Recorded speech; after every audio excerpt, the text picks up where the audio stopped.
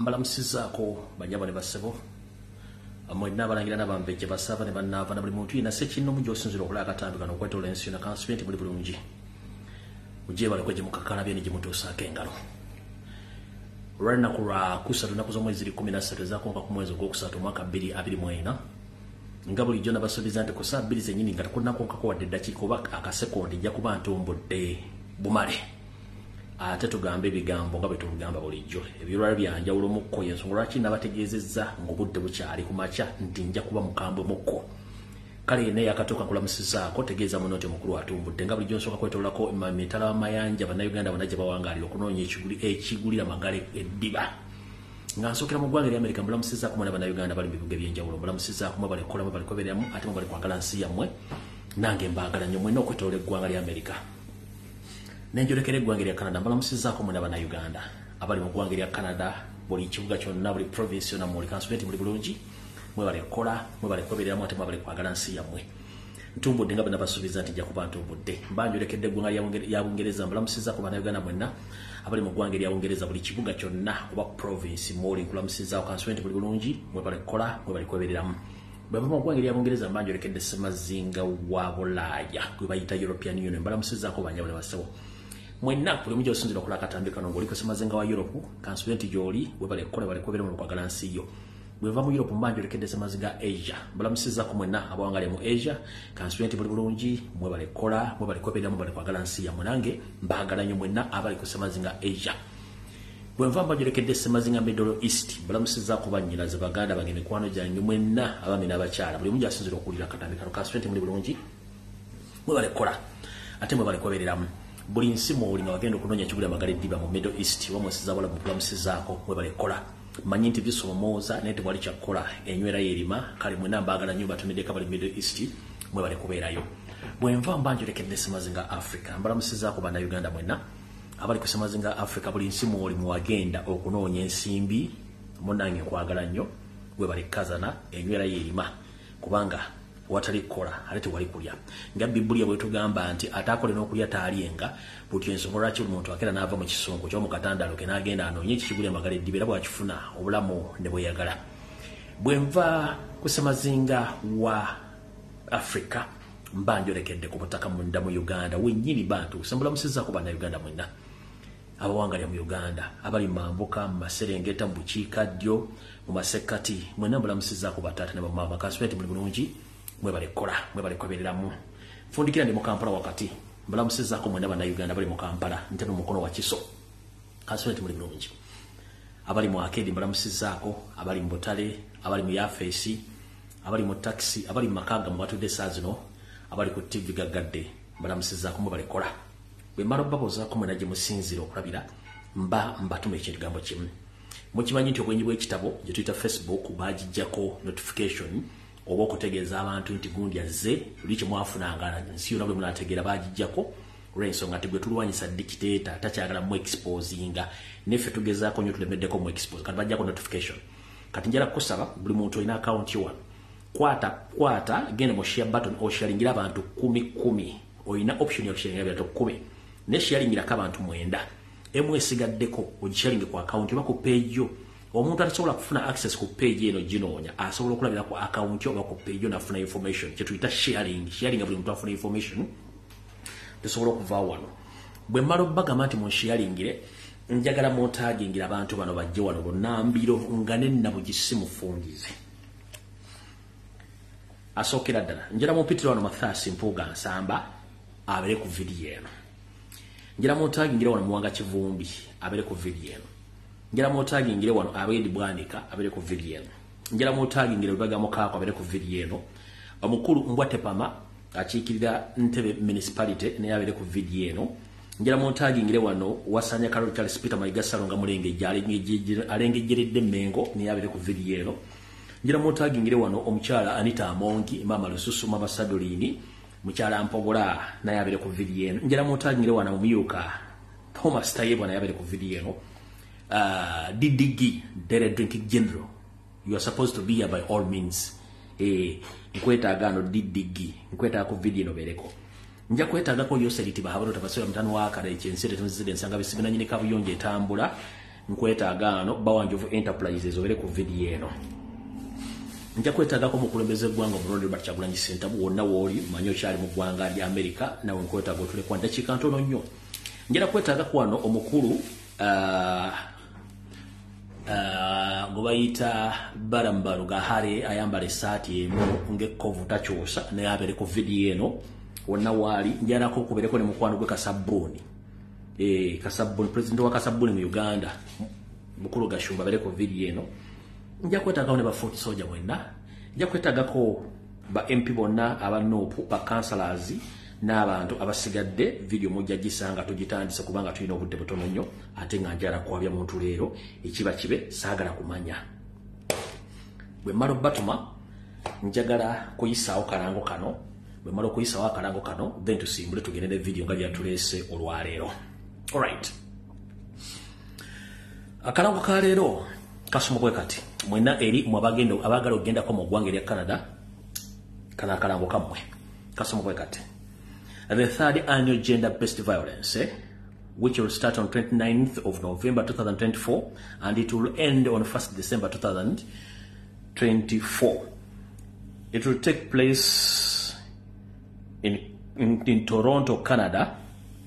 The conference center is known as Toronto Airport Marriott Hotel, 901 Dixon Road, Toronto on M9W 1J5. For more information, contact Madame Doreen Kajumba on her telephone number +1647 929 0340. Kubisinga okumanya yenna ayagala ogenda mu conference eno ojja tukira omukyalo oyo kundagirire bwanga oyagala ogenda mu conference eno bagiyise the third annual gender-based violence ejjatanyala ku mwezi 29 November ekomekereza bena kuzo mwezi lumu omwezi ogwa December omwaka 2024. Omulamwa omutuufu gujja kubeera gender-based violence and intersectionality gwe gujja kuba omulamwa. Ejja kuba etegekebwa mu ggwanga erya Canada mu kibuga Toronto ekya Canada. Ebisinga ojja kubuuza organizer oba omuteesiteesi omukyala Doreen Kajumba ku simu ye ey'omu ngalo eri kasaalaba M647 929 0340 ojja kuba omufuna bulungi nnyo olyoke oyogere naye akubuulira biki ebiddako ku nsonga ezo. Kati owomutima omunafu anyiiga ennyo ng'osobola okukuba TV oba osobola okukasuka essimu gifuneka stand w'ogiteeka oba ogirabira nde distance oba waliwo abaana abato bagambe basembere okukeriza okuba omwana oluyi ng'onyiize. Saagala nve ku video bangende gundi yakubye omuntu oluyi n'amuywa amanyi oba n'amugyamu eriiso. Kuba saagala munyiige nnyo ate ng'okunyiiga mujja kunyiiga. Mpozi ngenda bawayo ekigwalo gy'ekyaleero tulyoke tusimbule video eno. Mu kigwalo gy'ekyaleero nkiweereza mwenna bannayuganda gye muli.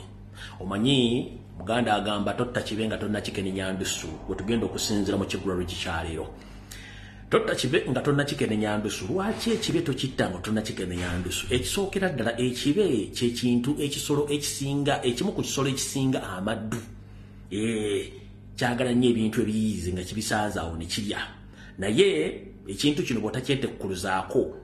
munnange kiyinza okukuleetera obuzibu. Kale ebiseera ebisinga ekibe kino nakyo kikyunya abantu. Naye bw'oba oyagala okkitta tomala gakigwira. Osooka n'okigoba emisinde empolampola n'obanga atakiriiko n'okireka ne kitambula. Kwegamba ogenda okituuka okkitta nga mu butuufu omaze okukola ki? Omaze okkikenenya endusu. Naye bwe kiba kirinakenenya ndusu tokitta. Mu kigwalo gy'ekyaleero njala kubaza president wange ne bannayuganda mwenna abamanyi ebyobufuzi nti mugumiikiriza nnyo okutuusa ku mbeera eno eriwo we tuva mu kigwalo gy'ekyaleero tutta kibe nga tonnakikenenya ndusu. Emyaka gigenda kuweera bweddu nga nzija n'enjogera ebigambo wano awamu ne mubitwala nga bya kisaazisaazi ne bimala ne bivaayo nze n'ensirika okwo bayite okutta ekibe nga tonnakikenenya kwe bayite okutta ekibe ng'omaze okkikenenya endusu. Omukulembeze waffe Bakyagulanyi Ssentamu ayina enkola ya bulumi nnyo eruma nti gojja n'oyogera ekigambo ne mwogera ebigambo ye n'atunula butunuzi bw'ate n'aleka omuntu n'amuwa omuguwa n'agumuwa ne yeetuga nga tamukotteeko. Akuwa options nnyingi. Asobola okuwa omuguwa weetoge, asobola okuwa obutwa obunywe, asobola okuwa ejjambiya weeteme, buli kimu asobola okikuwa. kati gwali eno eyandiyagadde ekintu kitambulye ku speed n'ogamba ye president kino takiraba kiri takiraba ne buli kimu aba akiraba olw'ensonga nti ye asooka naawe abantu ebitiibwa kati bwakuwa ekitiibwa gwe ekitiibwa n'okyeyambula ate tagenda kugata ekitiibwa okyeyambudde akulega gwe kennyini ne weeraga public nti sikisande kubeera na kitiibwa kati kanneeyambule ye n'asigala ng'atudde n'agamba togenda mwekwasa nti yakoze kino yankozeko kiri akuwa obudde ne weeyambula wekka ogwe tuyita president ye tatta kibe nga kitana kikenyandusu lwakuba nti ebintu bino biri n'omutwe birimu kamunguluza abantu basinga obulyo baagala nti ebintu kigwerewo kikigwewo kisalibwewo kigende abantu basinga esystem gye baagala naye yaga nti totta kibe nga tonna kigende nyandusu kati akuwa omuguwa ne weetoga olw'ensonga nti aba akimanyi nti essaawa egenda tuuka weeyambule ensi ekutegeere otuuke okwegoba wekka nga takukutteeko ke kagero kali bulijjo kembagerera kankabaddiremu wano kasesa munansonyiwa ffenna tuli bantu bakulu tuli emyaka 18 okudda waggulu abakyala n'abaami mukimanyi bulungi nnyo naye ffe abasajja tulina emize ebyokubaliga mu kubaliga kuno tukoleramu bintu bingi nnyo naye banyina ffe abaganda baffe bano abakyala bawamanya bo ba detective naturally abakyala ba detective women can detect anyhow anywhere kati omukyala wawaka oba girlfriend asobola okudetectinga nti oyenda n'amanya n'ogwoyenda naye bw'abanga yatuuzibwa ng'amanya ekyamuleeta n'asirika kati gwe bw'oyenda ennyo otuuka ekiseera n'onoga oba tebimukwatako tabifaako n'asirika naye okulaga nti akimanyi asobola okukusanga lwona ng'oli mu bwenzi n'akutunulako bw'ati n'atambula nadda ewuwe n'atuula bulungi nnyo gwe n'ogenda n'okukola ng'ovudde mu bwenzi n'okuma bulungi nnyo bw'okobawo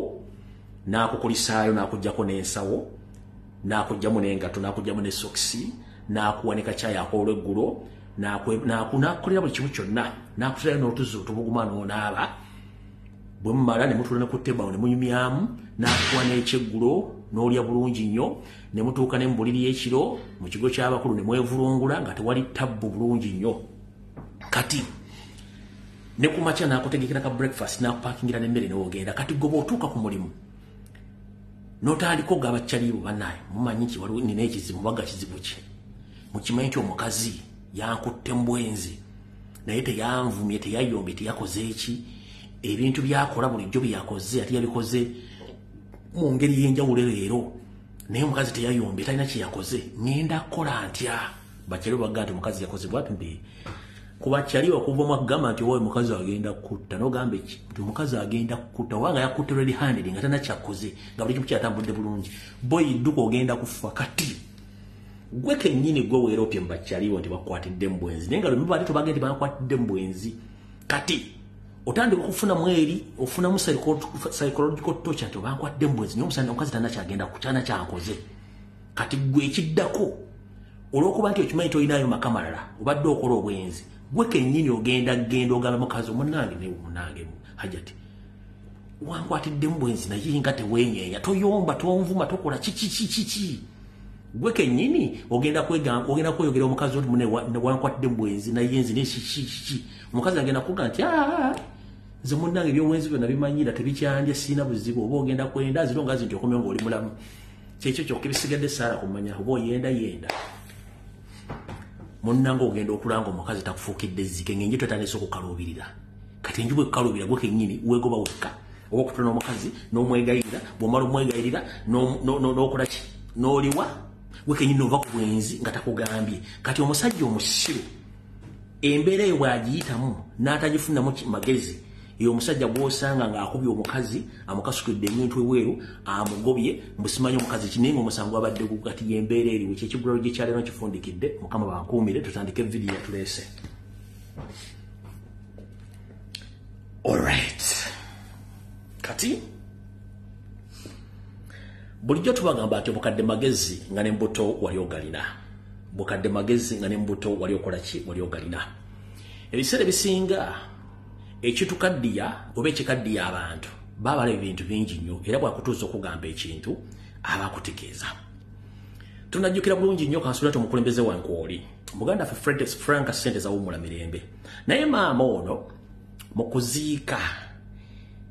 Frank Sente bakwali kwa byalumbe ndoza kwali kwa byalumbe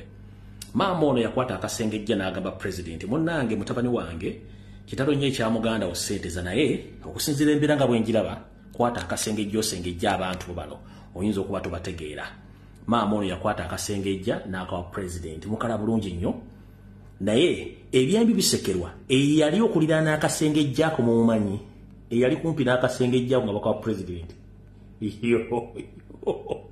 yenyini Muhoozi Mpuuga nsamba gwe baali batunuzzaamu akasengejja naye teyategeera lwaki mama wa Ssenteza yakola enkola eyo. Kati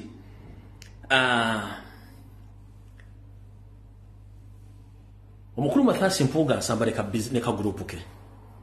bakoze bikolobero bingi byenze njogera abantu baga Lumbuye aleka mulalo nenze mbaleka kyaswe kiyitawo.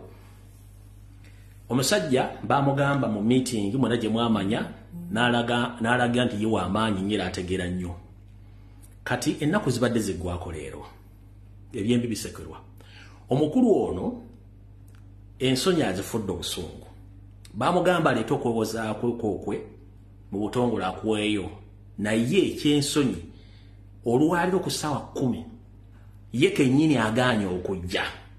n'asindika omuyambi bwe mu ofiisi gwe bayita Kagumba n'empapula eziraga okwewozaako okwe ngera bwe kali akamanyiiro. Mpuuga kuno kwoli n'abala kwe bali mu sharing video tennatandika nkyabawa luwombo lwa kigula lujwa mbawulire. Omukulu ono ku ssaawa 10 lwasindise okwewozaako okwe nga si yakututte wabula akuwadde muyambi gwe bayita Kagumba ku ssaawa 10 n'akutula ku kitebe kya Nuupu mu kwekwozaako nga yetalabiseeko ng'omuntu.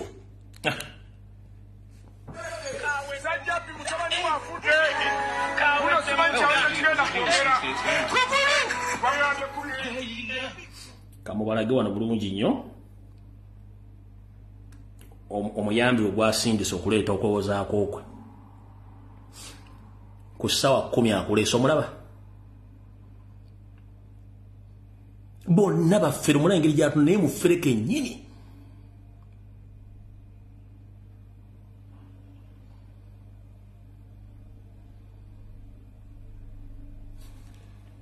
kamubatiremu wali mukatambi akala mulyoke mulaba baffere baffe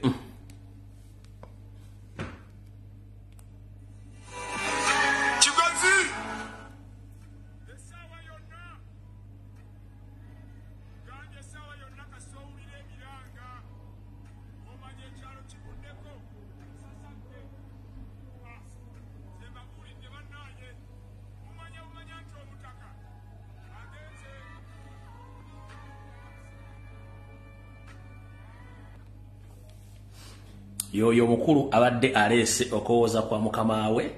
Muhoozi Mpuuga nsamba kamubaddiremu wano mutegere bulungi kuwano wanalikiriya yoyo abafirisuuti baferera mu suuti ezo abafirisuuti baferera mu suuti mule bwatunula naye enkwenjereere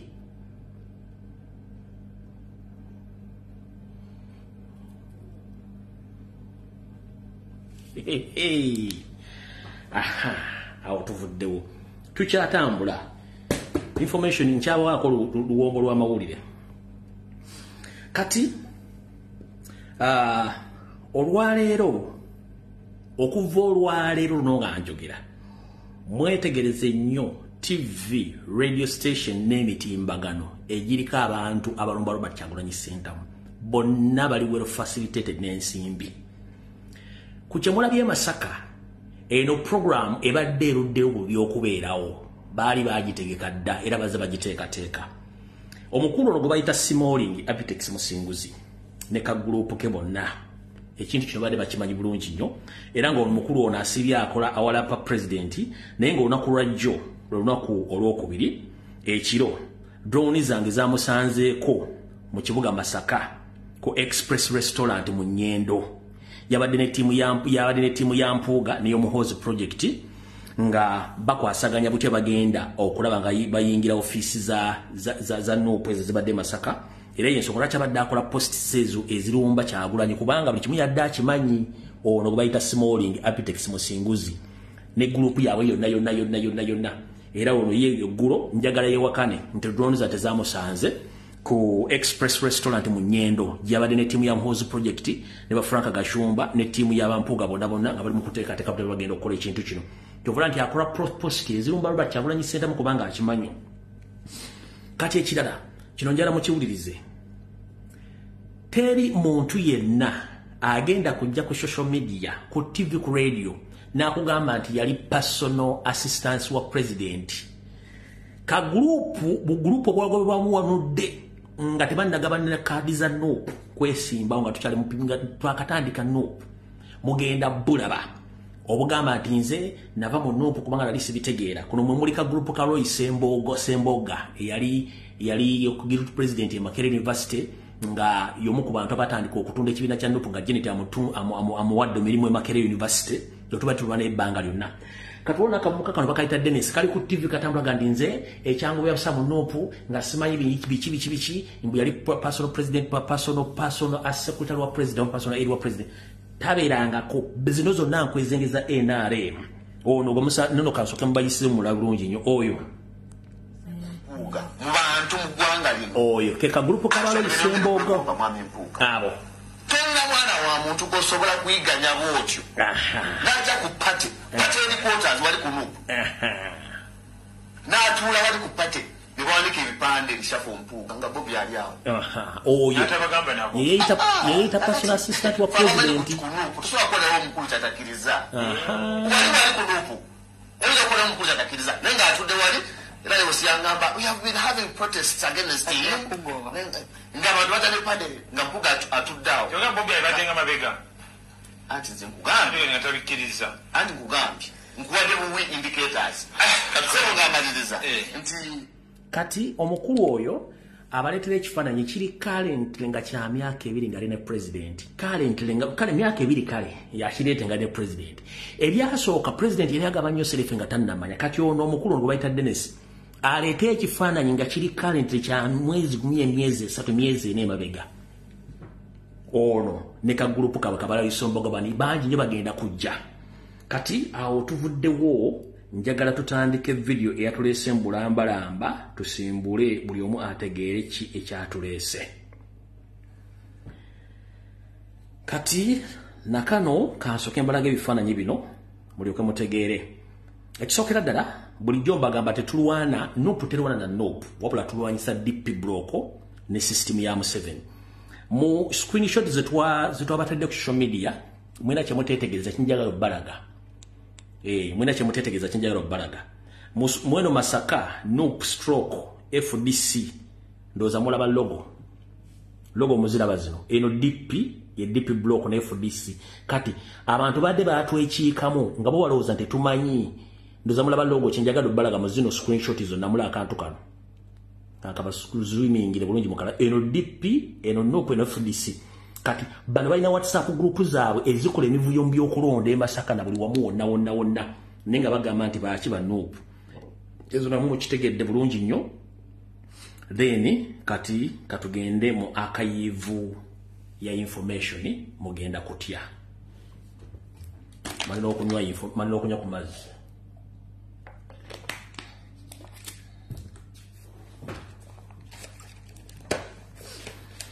kale mbaniriza nnyo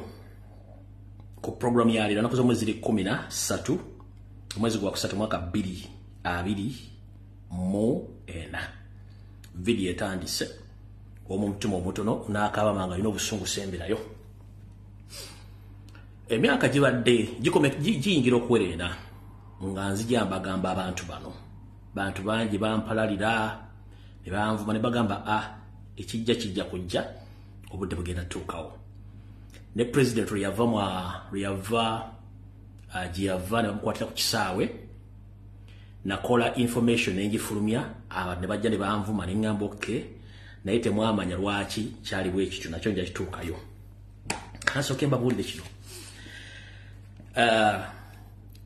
akabinja era akabamalaya bannabyabufuzi ke bayita Hole Alliance which ndozanga 2-3 akalonkingibwa njalo bategeeza nti kaayise kano kabaddemu Olubega Mukaku kabaddemu Kabureta kabaddemu Kenero Kyamuzi basaalirwa Mabike kasasiro inatwala tugende bafuminga ka alliance kawe njalo mutegeeza bannange akantu kano kayise olw'ensonga nti ensimbi z'abaawudde nabo bano bonna babasindika nga bagenda kunoonya candidate agenda okuvuganya Kyagulanyi era nga Museveni agenda bafacilitatinga n'Anita Amongi inessanyu lyo bategeeza nti nga bwe bali nti zino zonna nkwezinge babbi akabinja kano kayise oluvannyuma lw'omugezi gwe bayita kabuleta okuwulawo n'ensimbi ezaava ewanita Amongi obukadde 600 obw'okuddukanya n'okoperatinga akabiina kano zonna omukulu ono kabuleta ne banne bazirya lubagamukaako nga bulijja alina ekisiraani kimuunya ne ku nviiri era ku ssente zino teyaliddeko oluvannyuma lw'okuba nti baamuyisaze ekimmooni n'asigala mu kantu ke ng'ali bw'omu obukadde 600 ne zigenda kati kano ka Holy Smiles Holy Spirit yasimanya Alliance kayise mbutongole oluvannyuma lw'ensimbi zonna ezateekeddwamu omugezi kabuleta ne banne ne bazibba nga bano mukaaku tebategedde era mukaaku yali akoze alliance yiye mu diaspora ng'afunye abantu bonna balaagala kosa bonna kye bakola mukaaku ekoko ekikola bazzukulu baayo nako kayise ono Kyagulanyi bannange oba ologera ludda wajjajja president mpaka oddagaliro nange mala okuloga Museveni wano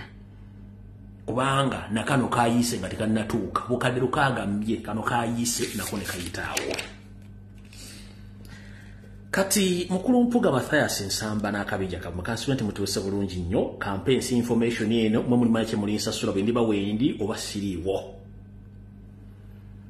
kati buli mwakwata ekitabo ne kalamu byengenda okusoma ne byengenda okwogera byonna mugenda birabako okujjako nga bikyuse byonna bye mulaba bigenda mu maaso ku social media ku TV ku radio byonna bitereeze bulungi bipange bulungi just obudde badde bulinze nga nange mbakutta obulimaawa sibata kati kamba sibe obulimaawa bulungi nnyo buli mwategeere ngenda kuzo mwezi 15 omwezi ogwokubiri 2024 akabinja ka Mathias Mpuuga nsamba kano nga kalimu ye kennyini kalimu Amongi Anita kalimu Tayebwa Muwanga Kivumbi Abedi Bwanika ne Simbwa n'abalala bano basinkana mu mayumba agamu ag'ebbeeyi bitundu by'ebuziga nga bagamba Lumbuye atutambulirako nnyo ayinza otulaba ne mu nyumba ya Muhoozi Kote bagendayo ne Museveni yakalimu ne batuula okumanya biki ebiganye lwaki biganye kyekiganye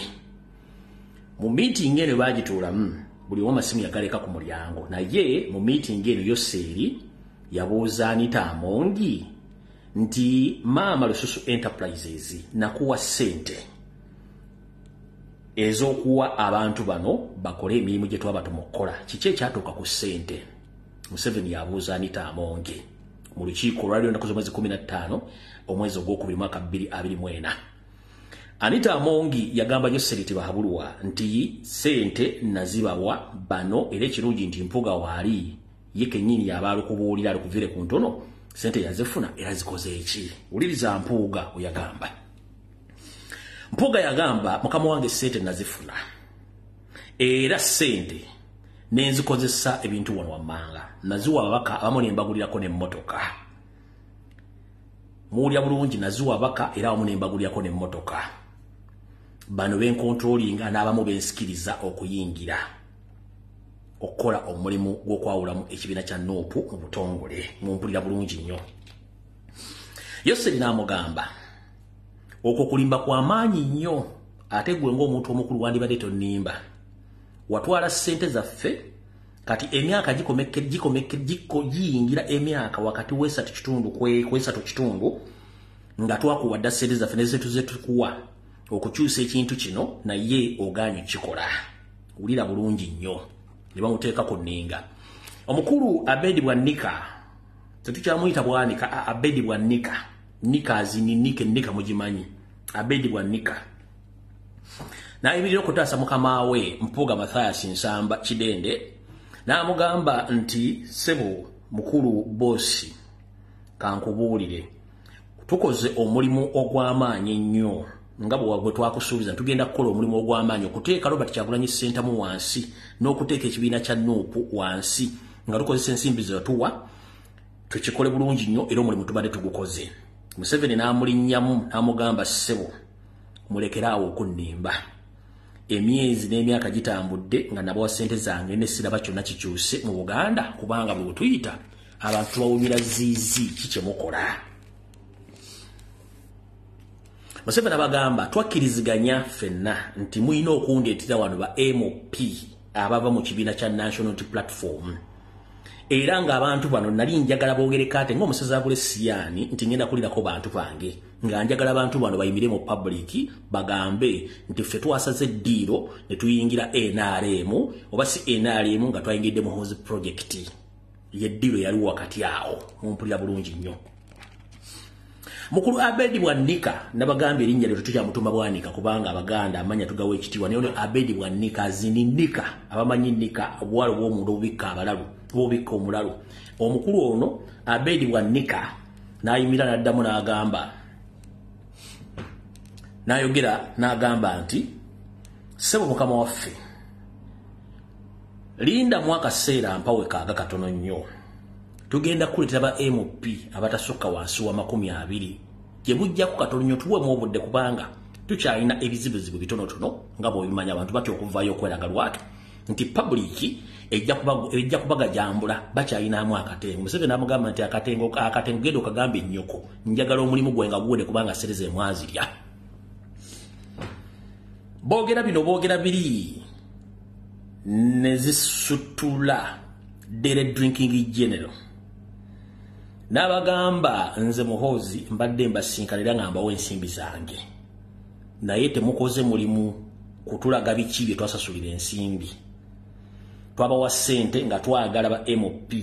abasukka 20 basale bave mu NUP badde mu NRM nga kino ekyatuwese kyabawese ensimbi zino mukole ekintu kino kyetwali twagala kuteeka wansi Robert Kyagulanyi sentamu ng'ekifaananyi kye twagala okusiiga nti ba MOP abasukka 20 bwe basala okuva mu kibiina kya National Platform kiba kiwa ekifaananyi ekikyamu public bajja kwebuuza lwaki Kyagulanyi bava ba parliament 20 bamuvudde ku kitegeeza ekizibu kiri ku Kyagulanyi so si bano abaasaze okugenda wa mu NRM. Kati eno yali move Museveni ayagadde okunafuya Robert Kyagulanyi sentamu ng'abantu bano balina okuvaayo kati ndowooza ekyokulaba ku mikira bakagawo wavayo n'agyevuna olwo bayette bandeke n'abalala bazze bagamba nga bakyukakyuka mu biga by'ekisiru kati abo badde nga bazannya omuzannyo gw'okunafuya ne Kagabo okunafuya president kati bano bo ekyabajjayo amangu bano bakagawo batte bandeke baani bano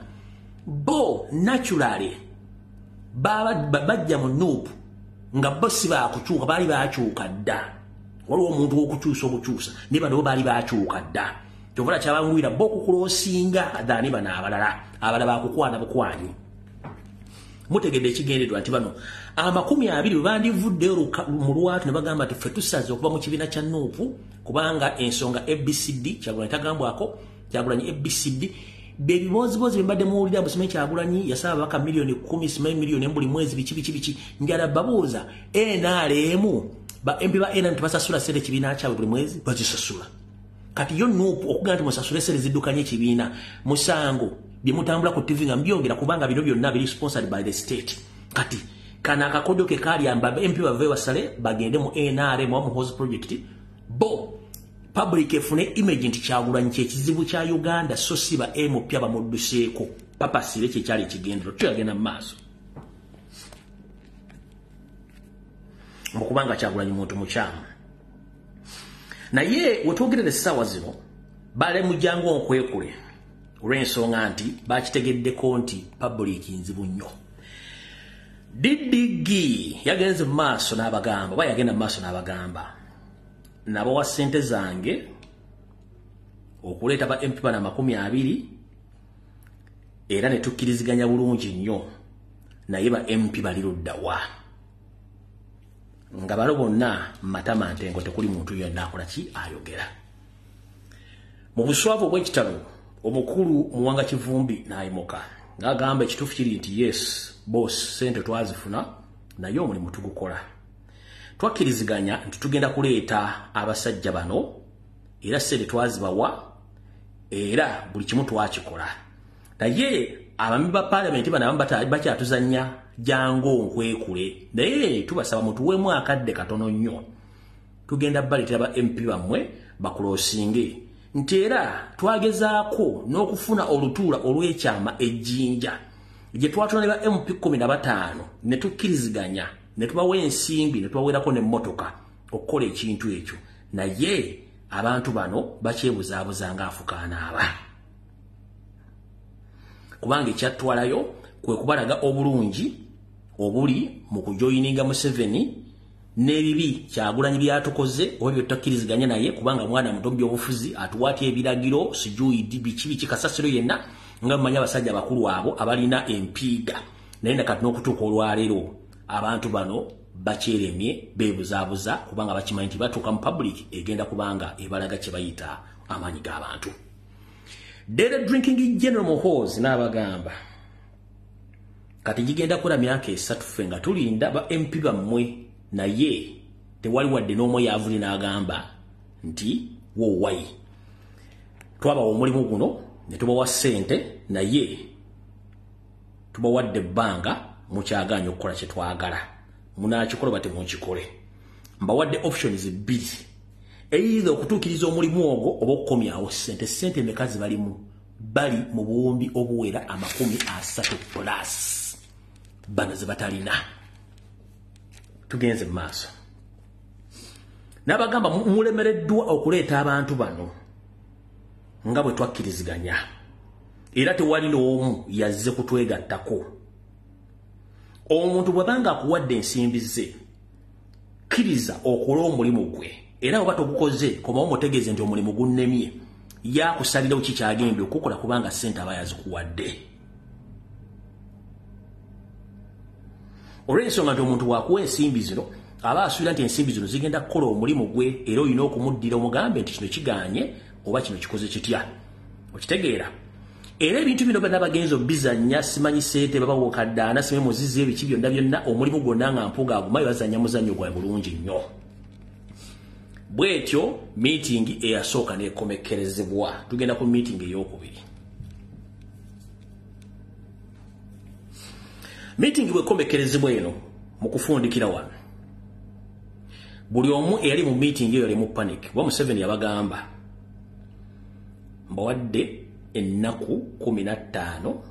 okuleeta ba MP abo abayina okusala okudda mu NRM bwe munaakiremu kikola mugenda kummendegera bw'ati Museveni byabagamba kati wulira okulya n'okukomba essowaani mu kufundikira meeting eno Yoseri yabagamba nti mbawadde ennaku 15 kati Yoseri nga bwe nabaga nti muyaaye bale bafuluma yasigazaawo maama Lususu ne mutabani we n'amugamba Anita Amongi nkuwadde ebiragiro kola buli kyonna ekisoboka mu paaliyamenti eyo okutega Mpuuga akanyeebwa bw'omutega akanyeebwa ne kakwata public egenda muteeka ku kikaliriro public bwe muteeka ku kikaliriro naffe eno tumubanja abantu baffe automatically ajja kumaliriza nga alina kukola kye tumugamba era nga n'abantu bennyini abamwewulizabulizaako balina kusala kudda mu NRM Anita Amongi kyeyakola bulungi nnyo n'aseetinga ebintu bye ebyaviirako Mpuuga ogwa mu katego kano n'ensimbi ze baali babba mu paaliyamenti yamutega ssente ezo ne zimuleetera ebizibu muwulire bulungi nnyo mu bbanga eritali lyawala nnyo mulindirire okuvuwalayo nga njogera ebintu bino Mathias Mpuuga Nsamba n'akabinja ke bagenda kusala bayingire ekibiina kya National Robbers Movement olw'ensonga pressure ebayitiriddeko mumpulya bulungi nnyo pressure ebayitiriddeko kati nga lumu omwezi ogwokusatu ku ssaawa 3 ez'akawungeezi meeting yatuula yakomekkerezebwa ssaawa 8 ez'ekiro eno yatula mu maka ga Muhoozi e Buziga era akabinja konna kaalimu lwakuba nti kwolwo Sseggona yakeegattako oluvannyuma mu meeting eyo Muhoozi yabagamba aufa mutuusewa ku nsonga ze twali mu meeting yasooka kubanga tetulina budde mumpulirize bulungi. Muhoozi Kanyarugaba n'abagamba nze ebyokwogera nammwe sikyabyagala njagala bikolwa. Either mumpe ensimbi zange oba mulete ba MP1. Muwanga Kivumbi n'ayimuka mu kiswalo eky'amaanyi n'agamba mukama wange mbadde nkusaba tuweeyo akadde katono nnyo. Tugenda kukwawulira mu Nuupu naawe weewuunye. Olw'ensonga nti tusigazzaayo obudde butono nnyo ekyokulabirako bakansala basinga obungi bonna twabakyusakyusa kati wano musooke mujjukire bulungi nnyo. Bakansala ba Nuupu badde bakyukakyuka ne batwale wa Museveni. Bano babadde babulooka DP block ebadde babulooka abatwala bakansala bano okumitinga Museveni Muhoozi. Eno yali part of their job okutwala bakansala bonna. So si bakansala nti beerobingira mission eno. Mission yali y'abana abasajja basookera ku bakansala. Naye nga bo tosobola balamu kintu kino badda babegala beekweka. Ne batandika okulobinga nga balobinga bakansala bonna okubatwalayo. Eno za mukitegedde buti muddamu kubuuza bakansala bafuna atya access ku state bagenda batya. Bano badde babega bwe bati ne batandika okulobinga abaana bano bagende. Ndoza mukitegedde bulungi nnyo. Mukitegedde bulungi nnyo. Mwanga Kivu namugamba tuwe mwakadde katono nnyo tugenda kwawulira mu Nuupu ne mukeerere amwenye. Era Nuupu ejja kuba tekyaliwo kubanga nina obujulizi obundaga nti tugenda kuleetera ba MP 20. Eyayita omukenkufu mu mateeka Segona n'ayimuka n'agamba mukama wange babayita ba boss. We need some small time. We are going to do exactly what we promised you. Because we still have some small obstacles. As we promised you previously, we've done a lot in bringing all Kasaras of Entebbe, Mukono, Wakiso, and Kampala, whom you met, and some that accepted to cross. But please bear with us, give us more time. We shall bring all MPs who received their money and who are willing to cross to National Resistance Movement because we've already gave them money. Muhoozi n'abagamba temulina time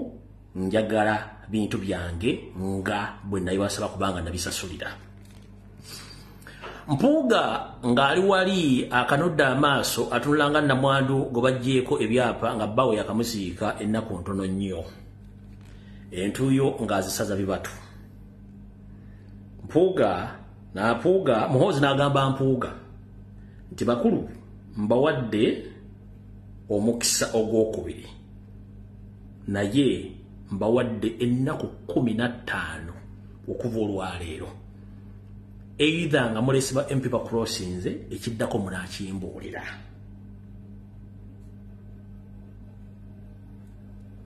Tugenda maaso. Muhoozi n'amugamba Mpuuga lindako twakuwa omulimu ogw'okukontrolinga n'ogw'okutubegera wa Kyagulanyi w'abalaze nakikyakola gwakulema. Ne mission gye twakuwa Kyagulanyi ng'akomawo okuva e Bulaaya lwetwamukwata walina ekintu eky'okukola tewakikola. Mujjukira bulungi nnyo nayomba n'abadde banfumaano ba comrades. Mpuuga mission yali nti Kyagulanyi bw'atuuka ku kisaawe wali n'ayingira n'acekinga in mu ggwanga lya Uganda. Mpuuga yalina mission babakwate ne Kyagulanyi mukavuvunganaawo apoisoninga Robert Kyagulanyi Sentamu mukavuvunganaawo. Naye lake naafu nga bagende kamudali ku Kyagulanyi. Kyagulanyi tannalinya kigere kye wansi nga bamulidde dda bamutadde dda mu motoka.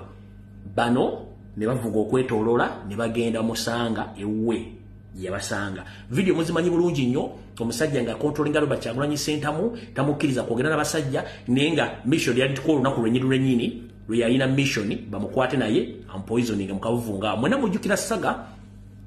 eyaliwo nga bakwata Robert Kyagulanyi Sentamu bamukwata ne pastor muwavuzi n'abalala bateeka mu kamoto kaabo ka Nalufenya yo watu Nalufenya mu scenario eyo Mpuuga we yali agenda okumaliza Robert Kyagulanyi Sentamu okumuwa obutwa.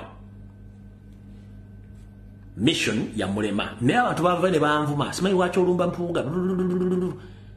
mugende mutunule ebifana byampoga ebikadde byonna tayambala ko galubindi za gundi za bocha holding buli muntu lomulanga abadde history tayambala holding galubindi zino bine bya black kitegeeza aba ina kyakweka wano abasajja bali bakyukadde munye nga bakyukadda mutambuze video zenchapa information lwe yakomo bali bamaliriza nengera mpoga mission ile yakola ki ile yakirimu namo kitegedde bulungi nnyo ekyo ekyokuba nti ku kisaawe kwennyini ku bali bagenda mumaliriza Abedi Wanika n'agamba Muhoozi boss nange nkusaba nga ngasse eddoboozi ku lyabano tugenda kuleeta ba MP naye nkusuubiza ne ba foot soldiers abawera 10 tubalina mu ngalo zaffe nga basiba ku kitebe kya Nopu era nga abantu abawadda miliyoni 10 buli omu mu hard cash kati njera tegeeza mwenna abakulira ekibiina kya National Platform n'abali ku kitebe awo buli muntu yenna gomulaba ng'akozesa platform ye ng'awoza mpuga yamukulembeze wange mpaka lasti ng'akola posti ezitakwatagana abo bomba gobero temutegana gamu ku bantu abafuna miliyoni 10 mu hard cash bali 10 ba foot soldiers ne mumanyiko bumanyi already abakola post eziri contrary ku bintu by'ekibiina kya National Platform ne president babayogedde bano bafuna sente miliyoni 10 mu hard cash era nga bazi batuusaako mpuga n'akabinja ke bazirina ndowooza nja kwogerako omu for reference omukulu namuyita Sky Soldier yes sente yazifuna ne banne era ne mu meeting eno yego ba mentioning erinnya okuwa reference ng'abalo omwenda bajja okuvaayo empola ono yes sente yazifuna era go batadde mu reference mu meeting yalimu eyo era second meeting miliyoni 10 yazifuna Sky Soldier n'abala mujja balaba tugenda mu maaso Muhoozi Kanyerupama n'agamba nti twetaaga ebikolwa si bigambo tetulina budde okusinzira ku ssente ze nabawa tetulina budde netaaga ba MP nga bazze wano Seguna n'amugamba nti buli kimu tugenda kikola era buli kimu tugenda kikola nga bwe twakisuubira okuteeka Nopu wansi kubanga tujjuli mu control na buli kimu kyonna era tugenda kuorganizinga ojja kulaba ekigenda okubeera e Masaka nti abantu abagenda okujja n'abagenda okukrossinga ku lunaku lwogenda okubeerayo ojja kubala bulungi nnyo okuva mu bitundu by'enjawulo era kijja kukulaga ekifaananyi tubadde tukola omulimu guno mu nnamba ennene egenda okujja ojja kuba okiraba mukama waffe Ferindo omulimu tugukoze bulungi nnyo ojja kuba ogutegeera Muhoozi n'abagamba wano kati muwulirize bulungi Muhoozi n'abagamba njagala munkolere kye tuyita profile eyo profilinga offices za Nopu zonna across the country weziri njagala okumanya balandilodi banyalanyiri bizimbe ebyo njagala kumanya sente mmeka Nopu zeesasula mbere mu contact ne balandilodi zaabo njagala tugule offices za Nopu zonna across the country bwanga bali basasula miliyoni 5 omwezi tugenda bwa miliyoni 10 tuzipangise omyezi 6 ku mwaka naye tugenda kufuna balandilodi manu bavenga baga nti Nopu ebati tasasula offices zino fe tuzitekinze over nga aba Muhoozi project era tukole buli kimu ekyetaagisa n'abantu bamu banaabeeramu ab'omutima omunafu tubawe ssente kubanga twetaaga kulaga ggwanga nti Nopu twagiyingira era tuyimaze bulungi nnyo okubanga tugitwala era ebyo byonna byogeddwa mu kubyogera bino byonna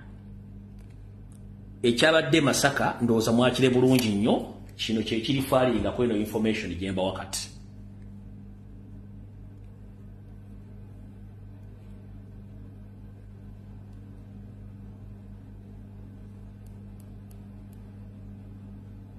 kino kyekyo mu ofisi ya Nopu ekijjabwene Masaka buno mukisanga sikulabanga ate nze yagaje nnyo enkola gye mukozeemu emirimu era ngenda kuwa n'akafuba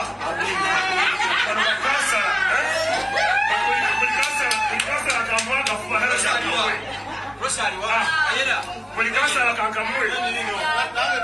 olone kansala ono abakulira naye kansala naye kankamwe NUP oye DRE oye NRM oye DP oye Uganda oye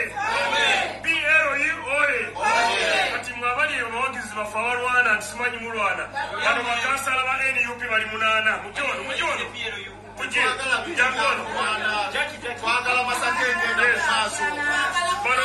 twagala masakenge na maso twagala bana yu bakasala basazewo kujokolagana naffe mu Patriotic League Uganda era njala okusima nnyo omwami ono Katerega Ali akulembeddemu omulimu ogw'okulaba nti aleeta abaganda baffe tukolere wamu era tulekerawo okulwana ne fulaga yaffe tugiwanise wano ejja kubeera wabbali wano bibisigalemu ebya NUP ne fulaga ejja kusigalawo awo so tujja kukolera wamu okulaba nti tutwala Uganda muki maaso ofisi eno egenda kuba ya NUP ne PLU kasake nkwatemu ka video yako njagala information eno etambulire ku mulamwa buli omu nga kyenjogera akitegera bulungi nnyo eno ey'Masaka yebadde reference kati mukulu Barambaruga Hale Frank Kasabuni Gashumba manyi nabagamba kyangu nnyo okujja omuntu mu kyalo naye omujjamu ekyalo si kyangu bw'osanga ennyumba ng'amaka mubaddemu omukazi naye ng'omukazi bawe yamuleka mu maka era nga wakati wali musajja buli muntu waddemba okujja okwenyumira omukazi oyo okitegedde ffe ebbanga lina tuba tubagamba Masaka mufu n'abagirimba bafu so kati kino tekyewuunyisa kubanga olwedde kibadde mu pipeline nga tulimu kigenda kujja just tubadde tulinda budde kati ekirala mu politics kyetuyita okukyusa ekibiina okudda mu kibiina ekirala gubeera mukolo gw'amaanyi nnyo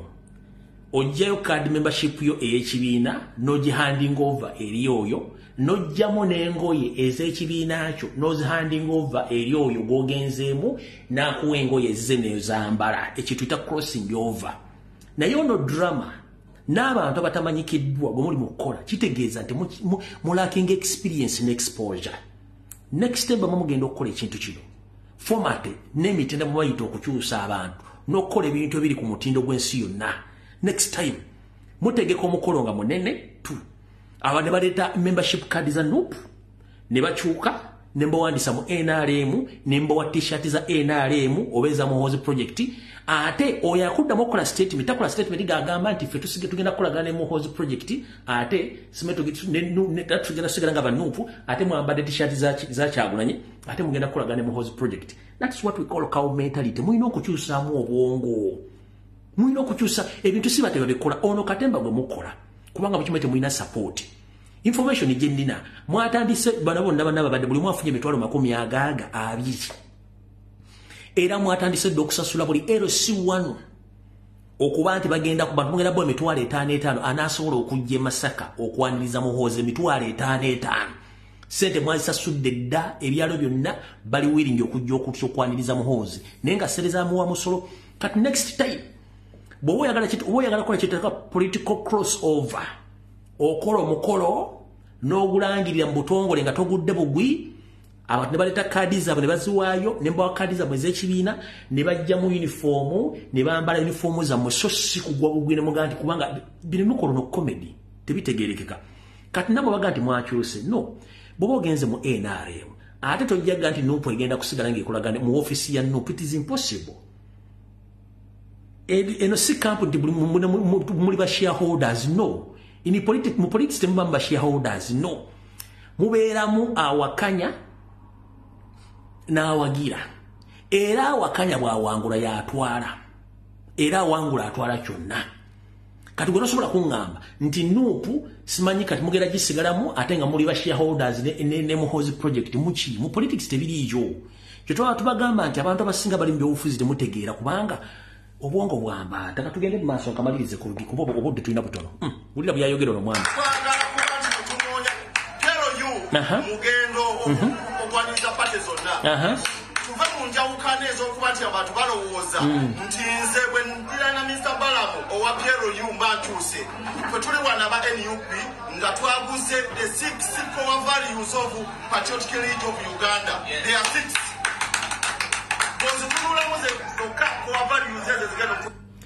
Kati mukulu oli mu saati ya NUP era kuliko ekifaananyi kya President Kyagulanyi Ssentamu waguze 6 core values eza PLU. Naye PLU kibiina kya byabufuzi kiregisteringe oba project kyekisookera ddala. Kati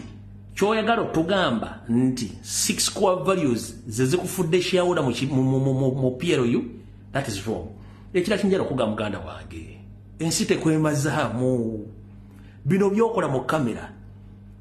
NRM eringa bataxi ba mu Uganda owa taxi ayagala nnyo omuntu ali ewala tafa kuggwa ali munda. Kati gwoyingidde bwebadda muli bakubira essimu nga Muhoozi project amaze okulonkinga Masaka Mbaluka. Kino kikugamba eno video gye bakutte olwaleero Muhoozi project bw'ajja Masaka ndo bagenda okulonkinga boddamu n'okuba ku ssimu ya Balamu oba eyani yonna neeyitamu n'agikwata oba okusinkana omuntu wa Muhoozi project wa NRM Mbaluka.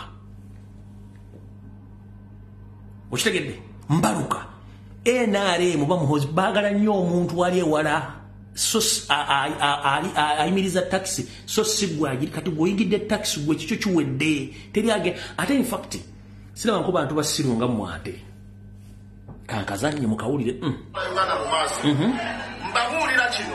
Uganda tajenda kusigala kyekimu tuteeka okumanya ekintu kimu zino enjawuka ntego ziteeke ebbali okusigala nga Uganda fedde tusinga omunene fedde tujja kuva Uganda ejja kusigalawo tukolere Uganda yentya mbategeeza ekintu kino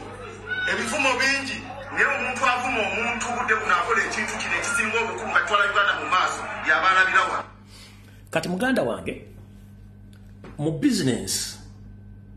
tulina mu kigo kye bayita marketing and promotion bintu bibiri byanjawulo. Mu marketing Coca-Cola erina fridges zayo ziri branded with the Coca-Cola soft drink. Pepsi erina brand yayo bagiyita Pepsi soft drink. Tosobola kuteeka Pepsi mu firiji ya Coca-Cola ogwo musango gwa nagomola era musobola okugenda mu kati tosobola kungamba nti Muhoozi project eze mu office za Nopu nefuuka shareholder oba nefuuka ba shareholder Muhoozi project noyogera ebigambo byonna ng'ate okyali mu uniform okyali mu t-shirt ya Nopu be ya Kyagulanyi. When you decide to cross once togamba ate ndieno no wekubye goal abatuna ebyobufuzi bagenda kugamba tokyalina kubanga e office mu butongole tekyali ya Nopu era njala otegeeza public nti office eyo tevunaanyizibwa ku Nopu era si ya Nopu kubanga ebadde ya bwanika n'Empuuga badde bagiddukanyizibwako so si ya Nopu era nga baagala okukakasa nti si ya Nopu mugenda baagala bannamawulire baagala information mugende ku kirebe kya national platform balage babuuze wo badde basasulira office eyo. Zino office z'abaana abasajja baziteeka ya Masaka pasire kubanga buli office ya Nopu esasulwa countrywide receipts weziri eno teyina receipt kubanga y'abantu so badde mbokutunda ekintu kyabwe n'okusigala nga bibuuzaabuza nkugambye Coca-Cola bafulumya product yemu yonna soft drink ne brand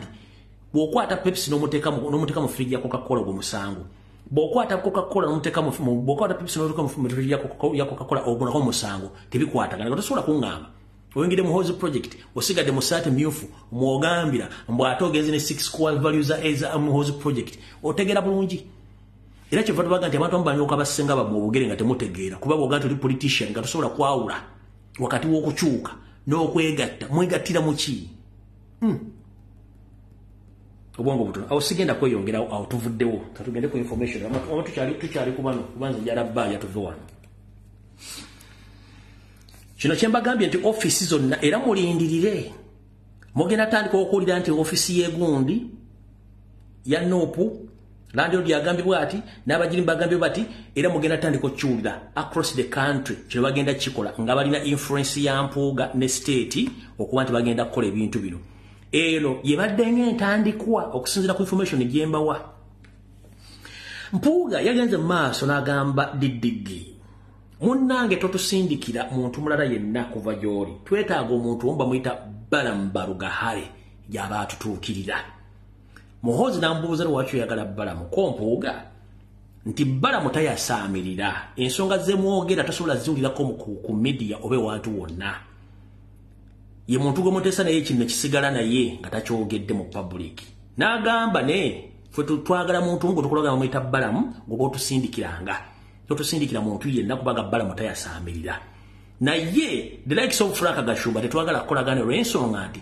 bwajja ku media olumu avaako n'anyoka ebigambo n'abyogera ku TV ne tusanga bitambudde kubanga bumunyiizamu katono avaayo n'abyogera. Kati n'agamba ye tayagala kolagana nani kolagana naki na Frank Gashumba. Tugenze maaso. Mbo mwami ono bwajja ku media amanyi okunyooka n'aba exposing abo bennyini. Kati muwandike ebintu bino ebisemba ku information yenu. Okuva olwaleero n'enkomekerero y'omwezi guno ogwokusatu we wali okulya n'okkomba essowaani. Muhoozi yawadde Mpuuga n'akabinja ke ennaku 15 ezisigadde ku mwezi ogwokusatu. Either baproducing ba MPs ne ba councillors nti bakuloosinze beegasse ku NRM ku Muhoozi project fail to do so. Omwomu nkiddamu Muhoozi abawadde ennaku 15 okuva lwenjogerera mpaka ng'omwezi guno either 31 oba wiiki esooka mu gwokuna nga ba MP baba baleetedde bakuloosinze fail to do so. Diddiggi bw'anaagenda ku Winton okunywa omwenge ayinza okulagira bakwata omu ku omu mujja kula ekinaafa mu y'ebiraka. Mukyudde bulungi nnyo. Kati guno omwezi mugenda kulya kibayita okulya n'okkomba essowaani. Ba MP bagenda kuva batandika okwasaamirira which is okay. Muhoozi abagamba I'm giving you 15 days from now to produce all the MPs whom you paid the money. And you too, you have to be submissive to NRM and you have to confess to cross it. Fail to do so. Zamuchitegedde bulungi nnyo. Abala ba firimu akantu kaba komanda ko mukamanyi bulungi bakunyola ensingo mulundi gumu. Mugenda kulya kyetuyita parapasene propaganda ku TV ku radio. Bagenda kuleta buli kiyenje nga bakisasudde ssere kitandika okuvuma kyagala kitume ennumpu kyogere buli kasasiro yenna. Nengenda bagamba ekigambo kimu. Ekikuttobodde kigenda bbuta. Omuvubuka omu bayita Ssemujjunganda. Omanyi omukabinja kali mu parliament kama mafia. Era abadde akwata ensawo ya Anita Amongi. Kati omuvubuka ono yazze awolereze mu bimunne Muhoozi Mpuuga Nsamba. Abaana bamuwadde fire. Bwe yazze ku radio mwabe bagayiga abaana ba Nuupu bavumanze mbatya. Mu nsonyi nadde enkozi ensobi okuyingira mu nsonga za Nuupu. Kubanga ensonga ezaasula FDC ate saa zino ziri mu Nuupu kati nakoze ensobi okuzingira mbajja kumbuuza. Esente bwe zajja mu FDC wakola otya kati ffe tuleke tulwane entalo zammwe n'atwetondera. Wawonye Muganda watwali tugenda kwambula tukuteekako wa boda ate aba boda baasoma. Yagambye bwana bwa Nuupu buvuma. Nadde enkozi ensobi okuyingira mu ntalo ng'abantu bye balwana sibitegeera kumbe balwana nsimbi naffe ezaasula ekibiina kya FDC ndoza kati wakitegedde mukulu. Ya sente zo sirika ng'omulaba gwe basibye ku gaali bagende bakuziike mukole ebyammwe. Ompulidde bulungi mukulu. Temuddamu kutumanyiira e Uganda yaffe. Ku Ssemujjunganda owulidde? Terera bulungi nnyo wootudde. Kukwata ensawo ya mukama wa Anita Amongi mu bbesere zammwe ensejja bategera bulungi nnyo. Zaade teruziruusa ne mulaba ng'omukulu gwe bayita Kagege Kampala Central naye avuddeyo akoze kale ku TikTok. Inasimayiri ng'ataddeko ekinyo kimulinganga ebiri n'empeke za Panadol zino za Southern Grams. Atakoze kale mu ofisi ya Anita Amongi. Nze mulina. Speaker nze mulina. Gwoyo omusajja gwe mmanyi ayagala ssente. Kati ayagala kola kye tuyita PR. Mbwalongoose erinnya lya Anita Amongi nga bwavuma kyagulayo ku bubbi obuliko. Naye temwekanga lisiti ejja kufuluma ng'efulumye wantu wonna nga mukulu Kagege lyagala okujja ebiwojjolo. Nga yandibanga yimu ku gurupu ewujja Anita Amongi ebiwojjolo. Weyo simayire empanvu eva wano n'ekoma eno kutu eyo n'engeri gyagala okubikulamu sekaati temunyanga mutadde ku lukalo lwawujja Anita Amongi ekiwojjolo. Era yakonfamiza naye sente yazifunye. Ffe tetulina buzibu bufuna sente zo kuba ne bw'onoozifuna nsereko sente emirimu zozikolamu tozimanyi. Wano bw'olaba ku sikaati y'omukazi n'akabina tosigalamu magezi. werabira nokola yantu tuli mu kisiiwo werabira abaana werabira nti ono mukazi mu Uganda oba mu Mako ino mukazi kasula basikati obera bot notanga lijjawe nano banga kabaka sibe kugalinga kamegeredde bakatwala n'igala katega manyiyo kati gwe tulina buddewo nawe ogenda ku government kyagulanyi nete tulina buddewo kubanga tukumanyi gomu kuba malaba n'ebintu obufuzi mukwogera teri yakwatira nsawo ne walimu okwetegera gwani ojja kwesanga gwe tukumanya ebizibu ebiri ebintu ati kubana sente mu mpale na biwojjolo byebyo era byakutwala mu parliament kitegedde bulungi nnyo kati gwe tukumanyi bulungi tetulina buddewo kati Muhoozi yawadde ennaku 15 ngenda kujja Masaka nina okulaba abantu bangi nga bakulosinga nga bayingira NRM Muhoozi project ate nga buli omu alina okukonfesinga nti ayingidde so okuva ennaku z'omwezi 3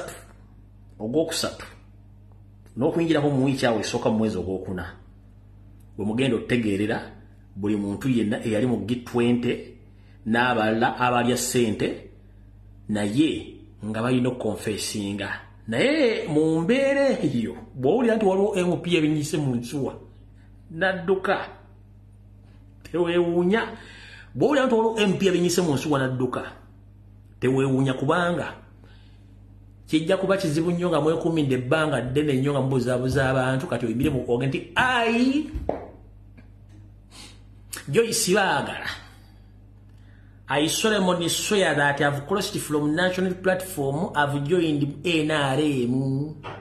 I'm the representative of Mitiana municipality and the public. Kumanyi oluwa G20 oli mukazi wa Mpuuga na oba namba na musava namba kati gwago sima wulire kati gwomu ku bantu public wege tuga ekisobola wetubadde tumanyi mukazi wa Mpuuga period aballa kikigenda okuba abantu bagenda fa place naye nga tebalina okulosinga kati mulinde mugenda kulaba abantu bakufa place nabagenda okudduka bayinza okudduka kubanga yeddiddi yabagamba njagala sente zange oba mu confessing temuyingiddewa muyingidde mu NRM naye nga ekintu kino kyonna baagala mbu kunafu Albert Kyagulanyi sentamu nga ba MP bavuddeko kati kansoke mbabuulire Muhoozi Kanyarugaba ne family ne kitaawo ne bani mwenna please Constitution imejimanyi bulungi egamba power belongs to people not to leaders. Leaders are subject to questions and they have to answer. So you are buying just individuals but not Ugandans. These individuals now, they don't have anything to the public. Temalina kintu mu public era gwe mutwale ebintu byammwe n'ebinajja public eri eronda wansi yerino tosobola kugula Uganda yonna constituency abantu tosobola bagula kati bano mutwale okitegedde kiringa bono ogula yingiri emmotoka ne bono ogula yingiri emmotoka ng'emmotoka yingiri tetambula emmotoka ejjo okubera ko board eno okubera ko emipiira eno okubera ko steering eno ebyo kati no bono ogula yingiri tetambula tesobola kwevuga no ero ino gizimbirako kati bine bitambuza ingini bebafu abantu kati mutwale yingiri zammwe fe board weziri tubalinze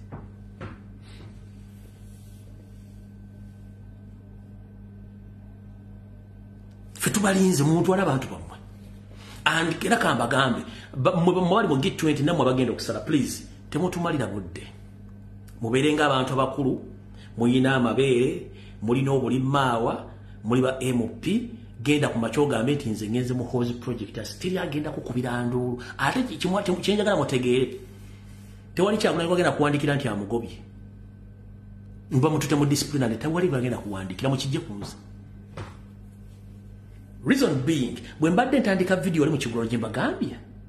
totta kibenga tunakikenenya tayira gwa agenda kuwandikira olaba teyawandikira Kazibwe Bashir teyawandikira tisimanyi tebandeke noyo teyabawandikira kati ate mwe bamama teri agenda bawandikira agenda baleka bulesi kati public abayino obubiro okumpi mutandika okunoonya emiggo abalina amagi agenziriza mu famu zammwe nga gabalemu okutunda esawo y'okutunda amagi gammwe agenziriza buli omu alina ekintu kyonna ekisobola okukwasaganya abantu bano mutuyambe w'olina famu y'amagi gakulemu okutunda yesawo otunda amagigo abatunda empenkoni zino emigo sizino emmotoka za empenkoni munoonye enkoni we ziri twetaaga kati lwakuba kyuma kya Yesu ali Canada twetaaga abantu bakyuma kya Yesu ng'omusajja omusanga ku musanga n'omuga tetukutuma kugenda mu mukwata akabaddiya mukube ngumi amanyo gaveemu nga bw'otuma omwana ku dduuka n'omutuma sukaali n'akuleeteramu omunnyo bw'aba asanga olina ebizibu byonga ekonomi ekutwala osooka muyisaamu aweeza owembuya kati nabano musange ku mukolo mukube ngumi age ugende boli agende kuba tukoya abasajja bano mukuziika musange muge kutuwa todda kuziika genda boycott ignore delete sawa yakolaga ko action munonya amaja agenziriza munonya emiggo mukuziika musa mutwalaganye kubanga amaanyi gali mbantu power belongs to people Bobi Wine tagenda goba muntu kyakula tagenda goba muntu talina gwagenda goba agenda baleka bulungi nyese batunuli kinda bagenda agenda kuwo mugwa ne jambia n'obutwa ololeke kyogenda okwettisa essaawa zino buli kimu yakibateredde ku mmeeza tagenda goba muntu talina gwagenda kuwandikira no just mugenda confirminga kyeyayogera ng'ali ku British Broadcasting Service gye muyita BBC bwe bamubuuza nti tulaba abakabo abasupportinga etteeka ly'okuvuga empanka yabagamba gentlemen listen me very carefully I myself I know some of my MPs they deal with the state directly or indirectly I know that what we yabagamba kati ekyo kiyayogera kyekino ekizza olwalo kyemugenda okulaba yali akimanyi she knew each and everybody era abamanyi mwenda temuzo tena gwatamanyi abamanyi just yatula bwati agamba nabo no aloza ndifula simulaba kiyali ategeeza mwenna abalaba interview ku BBC biyayogera bibigenda okuhappening yaga I know some of them they are dealing with the state kyekigenda okugenda maaso. So, data drinking general, Muhoozi Gyebalese Okusanyawo, you are doing a lot of shit. Okolo gusobuunya ebitebe kyabikola mu politics. Owamba abantu, mutta abantu, mubasiriza omusolo ne munaagula bano. Temugenda kugula bantu. Okitegera mbasange mukuzika mbakube ne mbate mubakubye. Okuzika kutuuke ajje muveewo mwenna. Oba mu mugobe. As simple as that. Okitegera. So, byebyo bimuyino bakola kati mbagambira naku z'omwezi ziri 13. Naye muguno omwezi okutuuka mu naku z'omwezi 3 oba ne wiiki esooka mu Gwokuna mugenda kulaba abantu mugenda kwewuunya. Naye abasinga obungi bagenda kuba bavumba Kyagulanyi bamuvuma nga beekwasa musimanyi yabasaba miliyoni buli mwezi egenda ku kibiina naye omubuuza ekintu kimu FDC bambe ba parliament ba FDC tebasasula akakade bakasasula babuze nti NRM tebasasula sede mu NRM ba parliament nti bazisasula ekyo bagenda okozza bagenda baga ati ate simanyi accountability gye mubuuza oba gye mugamba n'opunga ekibiina kiri mu mateeka kifuna sente mu constitution era kizikozesa accountability gye mugamba buli kimu jja kifuna ne president agenda kugoba muntu n'oku buli omu agenda muleka buli omu akola ekyayagala weesibemu omuguwa weeyimbemu omuguwa essaawa etuuse buli kimu kye nayogera mugenda kiraba ne byenjogeddwa mugenda biraba mu kiwa obudde butono nnyo ennaku ziri 17 zokka ezibulayo nga bagenda crossinga bakata crossinga mugenda kulyako mu ng'afudde cardiac arrest mugenda kulyako abantu nga bafudde cardiac arrest oba business zaabwe revenue zitutte bamukuta mutadde munda oba babombye ezo options bawo olwaliro mukitegere bulungi nnyo kati mbalinze awo tuvuddewo kati bannayuganda wetwogerera olwaleero abasuubuzi bonna mu Kampala Uganda Revenue Authority ne Kampala City Council ne ba landlords bona mu Kampala bagambye abapangisa bonna nti babongeza ebitundu 18 ku buli 10 ku sente zibongedde ku kyetuyita value added tax. Jukira nti omupangisa gopangisa. Omusolo guno gwandibadde gugenda ku balandlord ne bagutadde direct kugo mupangisa. Era nga bonda babapangisa mu Kampala abali mu arcades bafunye noti ene Somowete. Dear attendants, due to Uganda Revenue Authority URA directives, every attendant has been urged to pay 18% of monthly rent present, budgeted rent and present. Nenga chiri bachitadde nga present nenga chiri VAT bachitadde ku basuubuzi ebitundu 18 ku buli 100. Kitegeeza nti kati abadde asasula milioni 3. Landlord agenda kubijika ensimbi endala ozisasule. Bwoba tozirina ogenda kukulira nga ensi bwetokota. Ekyo nga tukivuddeko. Bannayuganda abaddukanya amasomero. Muleke okufulinga abazadde. Abazadde badde bagumiikiriza ne mbasumu bamanyidde nnyo. Business abazadde zibadde bajjamu ssente ez'okutunda ebitabo, enjeyo, toilet paper n'ebyetaagisibwa byonna ebweru w'amasomero mu maduuka okwetoola Kampala mukono wa kyensi yonna. Kati muddidde ate business z'abazadde zibadde bajjamu ssente okusasulira abaana school fees, mwate amasomero gatadde kantiini w'amaduuka mu masomero abazadde gye balina okugula era mubaterako kuli kukusajula nti omwana tagula kintu kyonna musindike ssente abigulwano kubanga enjeyo kati muzigula mu ssomero, toilet paper bazigula mu ssomero, byonna rimba bigula mu ssomero kubanga business atabazadde mbadde bajja ssente mwe kennyini muzeddiza muzitadde mu masomero gammwe. Kati omuzadde agenda kujja wa ssente nga business yaddalira mu ssente ate mwageddiza. Temukiranga okutegera kutono nnyo mu basajja mmwe. Naye kuno nabagamba nti abasajja bana beeyita ba elite okutegera kwabwe kutono nnyo. Mu mbeera eno ebyenfuna eriwo enfu nga bannayuganda bannakabala tebakyasobola kuyingiza mu maali. Nobaga nti obongeza 18% of VAT ku rent gwe basasula automatically bajja mu business. Bw'obajja mu business ani agenda okukola business? Taliwo. Era omusolo ogenda gujjawa tewali. Kubanga omusolo gw'eggwanga ogusasula guva mu bannansi. Omuyindi akweyiguza oyo taliwo university sayo n'agenda. Omuchina akweyiguza taliwo sayo n'agenda.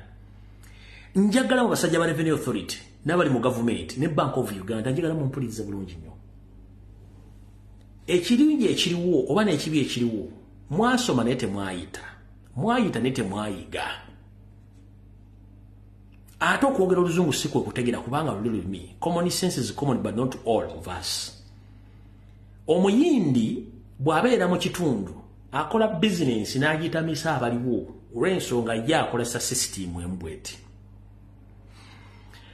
Omuyindi afa nnyo okuyingiza kitono n'atunda kingi. That's the system omuyindi gyakanji basomesa olwaliro. Omuyindi mu business ye engeri gye bagaggawaddemu. Omuyindi afa nnyo okutunda kingi naye nga kiri bwe kisiti muri bwete. Omuyindi asobola okutunda kilo ya sukaali siringi 338 nenga ku maduuka agasigadde gonna bagitunda 4,000 ye n'asala nusu 2. Omuyindi asobola okutunda ttani ne ttani za sukaali ng'afuna nusu 2. Gwe n'olemwa n'okutunda wadde akasawo ka sukaali ng'omutunda 10,000. Ye sisitimu y'omuyindi. Ng'omuyindi ajja n'otunda sukaali we 10,000 ye n'amusa n'amuzza ku 3,800. N'amanya nti ku luno 3 ngenda kufunako nusu ejeji n'alyoka atunda ttani ng'omutwalo gumu n'akavalinga ssente zonna gwe z'olinda ofuna ku 10,000 n'azifuna n'agaggawala. Kati Uganda Revenue Authority muddidde mutadde omusolo 18% VAT ku basuubuzi bagusasule ate nga bebapangisa. Bwe baba mu business omusolo mugenda gujjawa. 1. Importing power yakendeera eri ku 35%. Importing power eri ku 35%. Import power import power gemanyi oba bwe buzito bw'abantu badde bakolerako okuleeta ebintu mu ggwanga kati eri ku 30%. Export power eri 0.01%. Export power beba na Uganda badde bakola ebintu batunda ebintu babirwa gwanga biri ku 0.01%. Which kind of economy is that? Export power eriku 35%, import power eriku 35%. Import bibana bagenda China ne bagenda Turkey ne bagenda Brazil ne bagenda mu America ne bagenda wale basubule bintu bileta mu Uganda. Kati bali ku 10 bali ebitundu 3.5 ku buli 10 kubanga mwabajje mu business. Ani afirwa mbwa mmwe? Ani afirwa? Abayingiza ebintu bakendeera kitegeeza mwabasoloza omusolo mubate mugenda kufuna. Abatunzi b'ebintu mu Kampala ba ku maduuka batuyita ba retailers bwe batabakyafuna products ze batunda okuva ebweru, ba consumers bafuna option. Oba ba consumers bantu bagula ebintu bafuna engeri gye bakozesaamu ebintu ebirala ebyefaaniza ko bibadde bivuye wa Uganda. Kati awaani abafiirwa. Katugambe sukali wa mutwalo nga sola kufuna sukali. Either ngenda muvaako oba nkozesa ebikajjo byembantematema bitege mu binika bifumbe. Ate bwe kina agenda maaso nyinza okumanyirirayo okulya ebikajjo bino obutanywa sukali. Ani afiirwa? Eva consumer abeera ne plan B. Supplier abeera na plan B. Retailer abeera na plan B. Aba agenda kubesinga kuba manufacturers. Kati if manufacturers fail to manufacture goods, ba consumers bagenda kubanga banoonya way out egenda okusustaininga obwagazi bwa products mu ngeri bazifunamu endala. Okitegeera? So kinjegeza ko bategeza Uganda Revenue Authority n'ebintu bimukola bya kisiru. Omwana najje suuti ettaka agiguze $5 n'atuka ku kisaawe entebe n'omusaba nusu 10 ekya $, oba otegeera bulungi nnyo n'agula engatto ya $8 n'omusaba $10. Oba otegeera bulungi nnyo oli n'agenda ekyenagenda mutwalo gwa $, n'agula container y'ebintu n'agireeta n'agituusa wali ebusiya n'omuganda ojagala emitwalo 2 n'ekitundu ng'agiguza omutwalo gumu n'ekitundu omutwalo gumu. Muma mutegeera lunaku ki? On top of that, eriyo bano batwagumana we, eriyo bano basime babyarimana bayitawo tebalina access ku revenue tebasasula misolo bayitawo buyisi. Kati bwe bayitawo buyisi kitegeeza bagenda tuuka mu katale batunde ebintu bino ku bbeeyi ya wansi. Bwe bituna ku bbeeyi ya wansi ng'ate bano bannakiganda bannakirijja bakagoda bamoti bapuuli eyasasudde konteyina emitwalo 2.5 ejjaddo ng'agitaddemu gumu alina okutunda engatta eyo either agenda gitunda $3 nga gwona atasasudde agenda gitunda $10. Ani agenda osooka okumazaawo? Atasasudde musolo agenda kumazaawo. Ono asasudde omusolo atunda engatto $3 tebagenda gula. Agenda kufana engatto ze kapita afe ng'oli atasasula musolo agenda n'atamu nga temufuna musolo. Obusiru bwani mbate mwayoka banyammwe. Kati kye tubagamba mutegeere ebintu bino. Muleke bannayuganda bakole emirimu gyabwe era mubakendeeza omusolo. Ekirala gw'atadde Uganda Revenue Authority otadde 18% VAT ku rent w'abapangisa. Njala kubuuza ogamba ani afaayo time esobola okujja bano bava mu arcade ne zisigala nga ziri empty. Zino okusasula ground rent, mulina okusasula loan, mulina okusasula Museveni. There are so many options abantu bano gye bagenda okukozesa. In fact singa internet ebadde cheap mu Uganda buli muntu yandibadde yeggulirawo app n'atakubanga akola online ne delivery. Nga bwe twabagamba nti social media egenda kusula mainstream media za Uganda era ezisudde. One, bonna baagala okwadvertise nga bajja ku TikTok na ku Facebook. TV tezikyalina amakulu. Presenter bali bagwa naddalu tebakyasobola kubanga bapresenting ebintu kubanga content ina kati bamujja ku social media kana kiwe kigenda okuba. Bagenda balekera arcade ezo. Zino okusasula ground rent, zino okusasula emisolo, zino okusasula abazirongoosa, zino okusasula ono bagenda zivaako badde ku options zidala weeziri. Waliwo door-to-door delivery. Social media platform weziri omuntu asobola oteeka ebintu mu maka ge n'abeera ku online ng'atuma wa boda ntwalire kino egindi ntwalire kino egindi ntwalire kino ng'edduuka balikulekedde cow mentality muzuukuke. Si bate bakola business. Business abantu bazivuddemu lwa misolo. Ku kisaawe Entebbe wali ababbi akabinja k'ababbi baateeka abakazi n'abasajja babbi. Nojja n'essimu bbiro nagandi zigenda kuwa musolo. Mukutte millions and millions abannayuganda bali ku kisaawe Entebbe ku mayigu abali ku customs. Wano muyina ennugu mwegomba products z'abaana ze baleeta ng'oggyeko kuba ni bagenda sasula musolo. muzeegomba ne muzisigaza muzikuba chut ne muzijjamu ebintu product ne muzisigaza ne sente receipt ne mbawali sitting anfu ate revenue basanga mukunde bakwata byonna biri ku kisaawe Entebbe biri ku customs zije wawa wonna muli babbi kati ze kino kibabuulira mugenda sula eggwange eri buli muntu asigale nga mwavu ne banka mugenda zisula kubanga bakiranti ba banka bibana basuubuzi bwe batagenda kukola banka egenda kugwa ne muga mwasoma era mwayita musiba batayi mulinga ng'embuzi batola ku muddo temusobola kusooka kukola kituyita search musoke mukole assessment ebintu bino tubikoze butyogwa kubanga weri amini atasomo waya kuma mu P7 yasobola tambuza economy ya Uganda nga teyewoze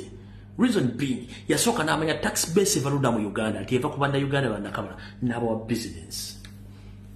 n'abakkiriza okuyimportinga ebintu nga bajjako musolo mutono nnyo ne bayingiza n'akkiriza ba manufacturers abava mu nsinga nga mu Uganda musobola mu companies n'azikiriza ne zijja ne zimanufacturing ebintu banage bafuna ebintu naye mwe muli nnyo kukitegeera nti bannayuganda ye source of revenue mu batulugunya mbajjamu ani asobola kunjala kate kasoka tugewe tutyo muga muyina purchasing power muyina sente kino kuwa kyapalabirako singa omutoolo omunyolo omuteeso omulugwala omusoga abaganda bava mu business baba mwakiriza mu kale katugende kati tunyumya filimu katugende katunyumya mu ka filimu wano mwe filimu zikyuke buli dakiika bere waliwo sini ekyuka tugera ku machanga ba indigenous Uganda zibavudde mu business buli omuntu agaa nti ali wakaawe owa tax tayina mulimu owa boda tayina mulimu ne radio tayina mulimu revenue batayina mulimu tax abazitambulira mu basuubuzi biba consumers bazitambuliramu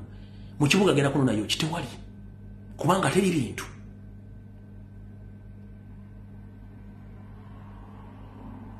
ku kisaawe Entebbe wali ababbi bakondo bennyini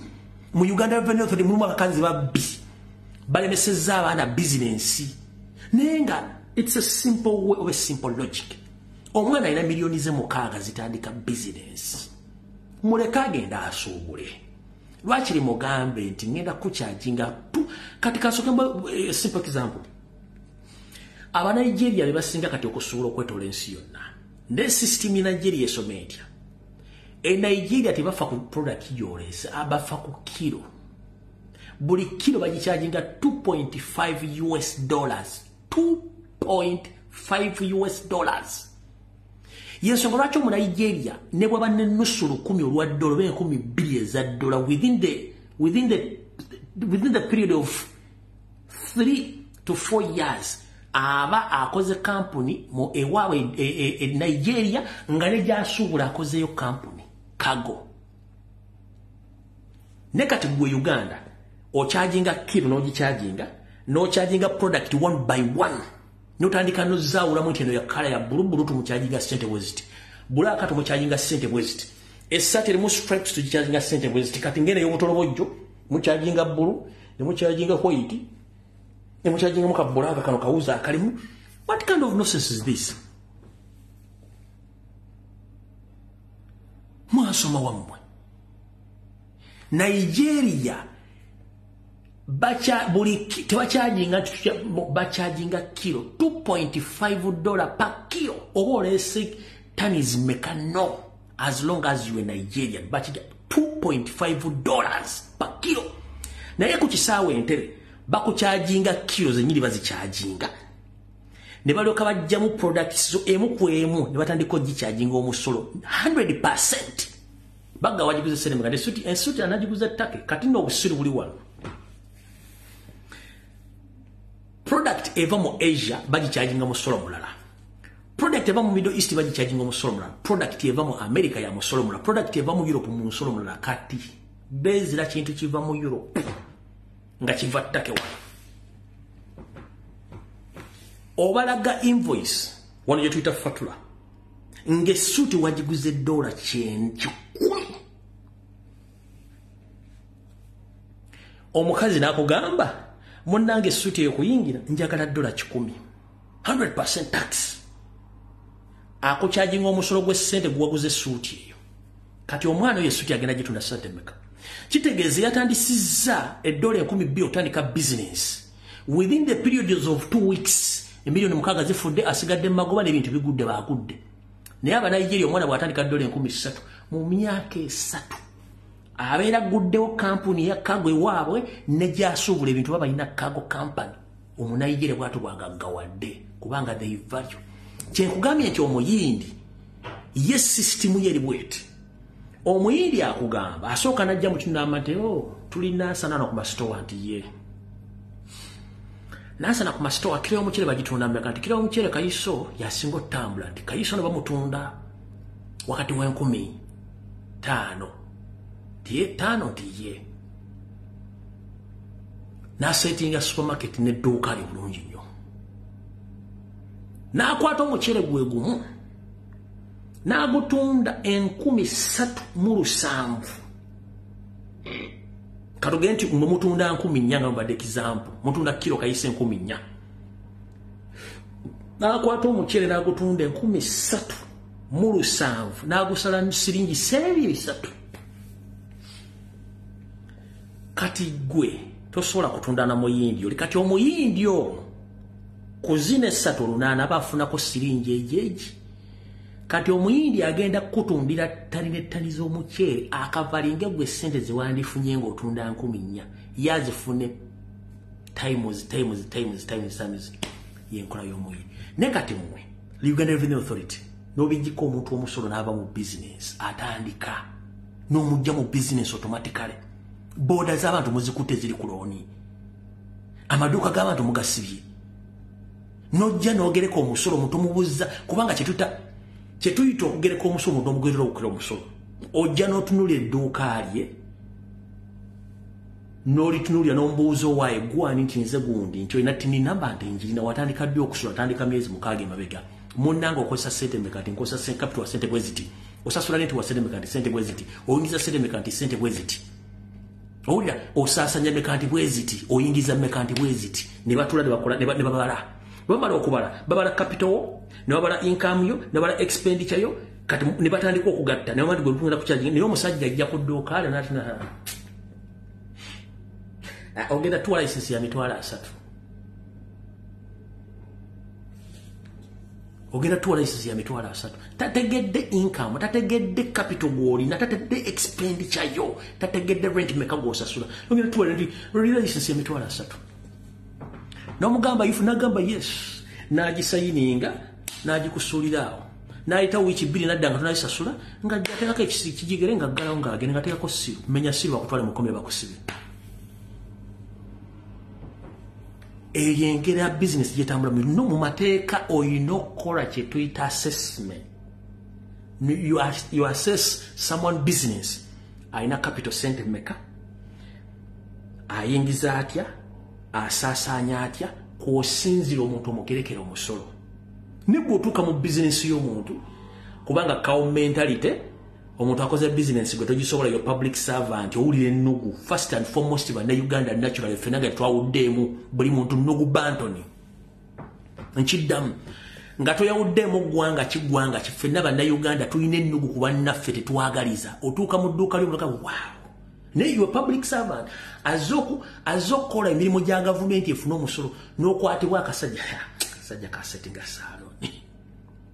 mu kifo ky'okukola ekituufu otandika genda kati kubijjika muntu musolo nakumulemesa business osanze omukazi akoze botiiki ye mu kifo ky'ojja okukola omulimu ogukolese otandise kunuguwala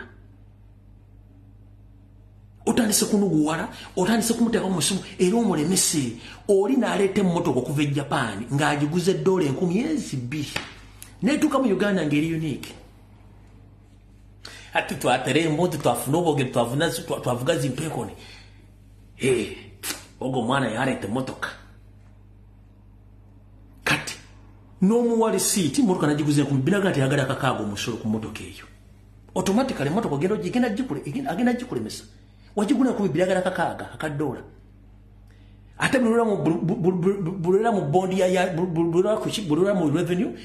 omusolo gulinnya automatically emotoka egenda sigalayo bagitunde ku nyondo omotoka giwagula ekuyiteko ng'etambula egenda giweegulira ku ssente zo kubanga yabadde ne personal interest muli takozesa logic kuba mateeka tagakozesa akozesa ki yikyayagala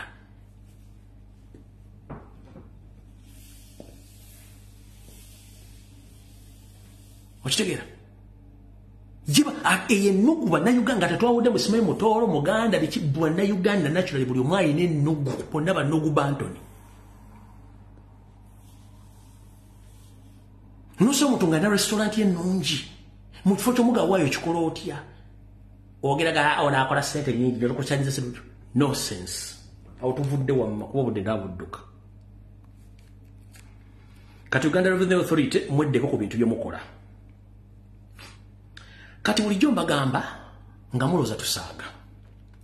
akatambi akabadde katambula ku social media omusajja gwe bajjako ettaka lye mubende bali alimu byobugagga ne bamukwala bamutulugunya ne bamukubadde obutwa n'afa oyo mwalabyeko najja kusanda okukola video embuli mbulanga emmengo nga nina obulumi abantu bajja mu inbox yange wande bampa information emwe neŋŋaano gitanga mpulira nfa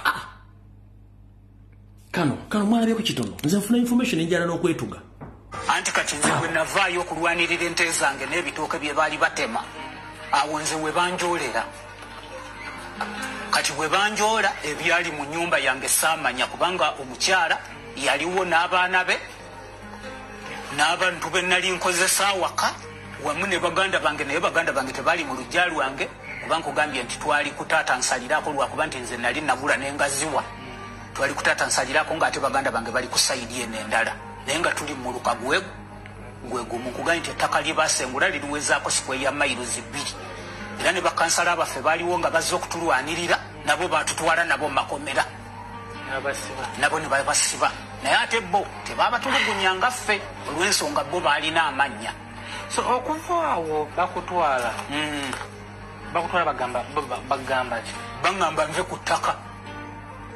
ye yali ensonga enkulu era ne mukomera ekyantulugunyisa nga baagala nsayininge nti ettaka ndiwaddeyo kyekyantulugunyisa okuntuusaako bandeeta kitalya gye mmaze emyaka egyo gyonna naye nga batusoosaako ekaweeri wali nga bali mu kutukuŋŋaanya mu kutukwata nze we banzigira ekaweeri nga bakakwata abatuuze 120 naye ffe ekitalya baatuleeta 40 era 40 be baatuleeta nabo 17 baafa nabalabako n'amaaso 17 baafa mbaga batta abaana babaganda mu makomera ne mbagamba 70% abantu bali mu makomera mu Buganda bonna ensonga za ttaka nakoze video ku Sunday nga nina obulumi bwetunia abasajja ba Mpuuga basegona bani bwe kimala okulya bana abalala kigenda kudda ku mmwe babulaza abasajja baganda bali mu kufiira mu makomero amataka ono mwalabyeko nze nfuna information engana no gita nga mpulira nfa mbagamba abaana bafa mu makomero abaziika teriguba una kugabe 17 bale bafa tewali teri muli mukulya sente mana abasajja bali ku mission ya kutwala ggwanga na kufula bwe muna Uganda mponga byo ya mwavu muli mukulya nkuzibu obukunkumuka muvuma omusajja abajjaji abajjanga ayagala kukyusa ggwanga buli muntu yagalire mu ggwanga muli mukulya nkuzibwa muva Lumbuye atuwalamba Lumbuye atulabisa kati waki sikulabisa mukulu mbulira nsonga ki waki sibalabisa basajja mwe ondwa kuba mumufunye chance lekagenda vero ne katambula bantu bangi basse ono bamukwa bebiso ya butone mujja mu site amaso ne gafa n'abala mujja mu njero sisku batakali yeyini musajja mugagga n'abala bangi netu bagaye muli mukulya sente bwe bamala abantu bamala afu bagenda kulya mmwe Mpuuga bagenda kulya mmwe kati gamba olwaliro nnaku z'omwezi 13 bannabyabufuzi abasinga muli mu budde muli leeti mwayita ku budde babatayimingira okufa nkiddamu bannabyabufuzi ba politician n'abasuubuzi abanene muli overdue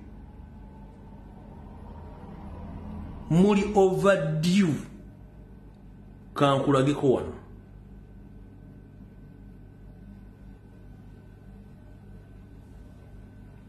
muli overdue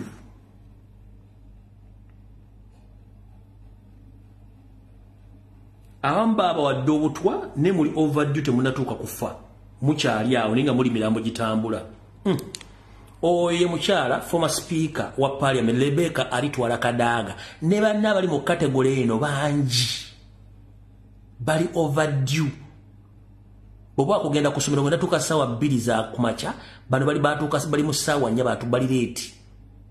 bano bonna baba wadde obutwa Chief Justice bano bati mau bagiri bati mu Kenya Gilbert mu Kenya former vice president nakusaside musajja watu wafuna chance no mu government ye rodde bali wadde galuga ngolya sente zo chichi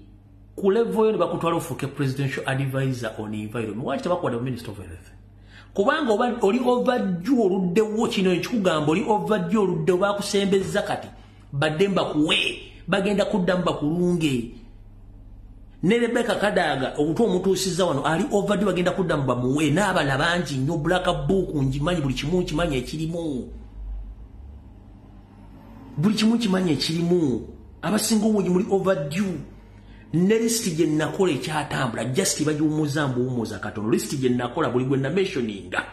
oli overdue bagenda kutta bagenda kulyawo over kubanga muganya okutegeera ekituufu kyeki kati njagala okusooka okwebaza mwena bannayuganda abali mu diaspora abali ewaka mwe bali kuwuliza video zange naziraba wonawo bwogisanze njagala okwebaza Mukama Katonda ampadde obulamu okulaba ku bibala bye mbakozeemu gamba kati musobola okwetegereza ensonga ne mugitegeera bulungi nnyo ensonga ya jjajjaffe omwa mwasobodde okwawula bye nabagamba byonna mwabirabye sitetegezaako nnyo okubikkirira mwabirabye abantu baleese bonna omwana go baleese ekirungi mwenna mwakirabye mwatandisa okikuba bituli ogwe mulimu gwe nali baga mutandika okwetegereza information mutandika ojournalizing mwagitegedde bulungi nnyo okitegeera bulungi nnyo kati bw'olaba New Vision ewandiika bukedde wandiika mbu anko wange tabula ye yantendeka okukozesa emmundu mbulujja w'emyaka 21 ekigambo mbu yakuba masasi omugenzi lw'omwa naye katudde ono New Vision yawandiika monitor begundi bukedde yawandiika kasita mulaba zino eboozi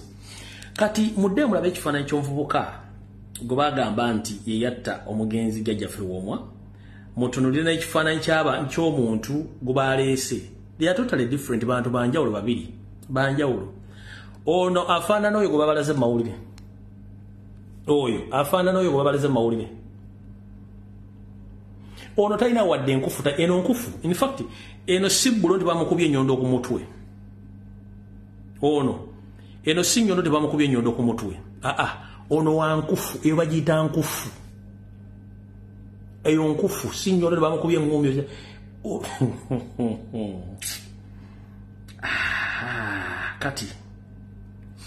kati mujja tegeera nno kino kijjaba ekifaananyi ekirungi ekituufu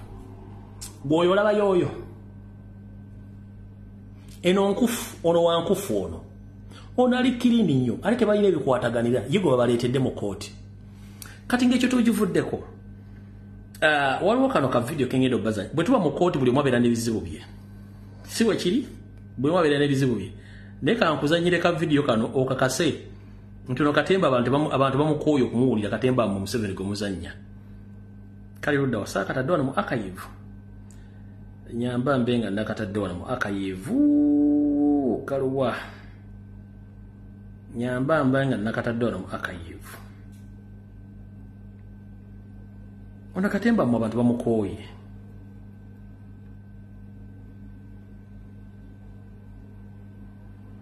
nyambe mbanga nakatadde wano mu archive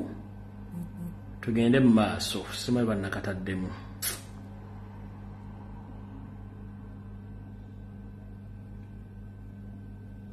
kakano bwe bakuleeta mu kaguli ka kooti buli muntu abeera ku mitawaana gye naye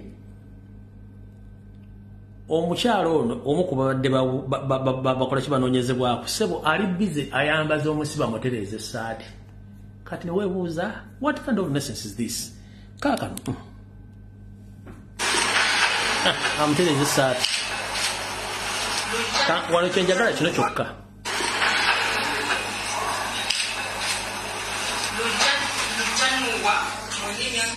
ekyokubiri boda newetegereza video yonna nga bali mu kooti buli muntu feesi ye n'embeera ze bantu balala nnyo buli omu ali ku bintu bye birala nnyo betuga nti state mukolenga ebintu nga mukola ki nga mwetegereza eyo tujja kulwayo kati muba mwagala kumanya mutuusizza NRM ne gavumenti yaayo omulambo gwavuddeyo gwogera ku Kyagulanyi omulambo gwa Sako Museveni gwa okumanya abasajja bali ku pressure kibagoba kinene Sako Museveni avudde ne bwo mutunda mulambo gwennyini dead cop laba Sako Museveni bwafaanana mbu omukulu Sako Museveni abadde yabula mbu asekeredde opposition oyo mulambo mugenda gula mulambo gwennyini ogutambula Sako Museveni agamba wadde ng'enkola y'ebibiina bingi yazzibwawo bingi tebyetengeredde nga n'ebisinga bisasise kyokka ebisigaddewo biri mu kweyuzaayiza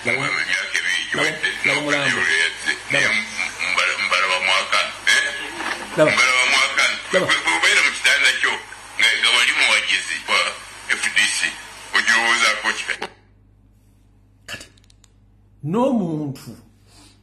eyasayininga pre-death contract avudde yatandika okwogera pre-death contract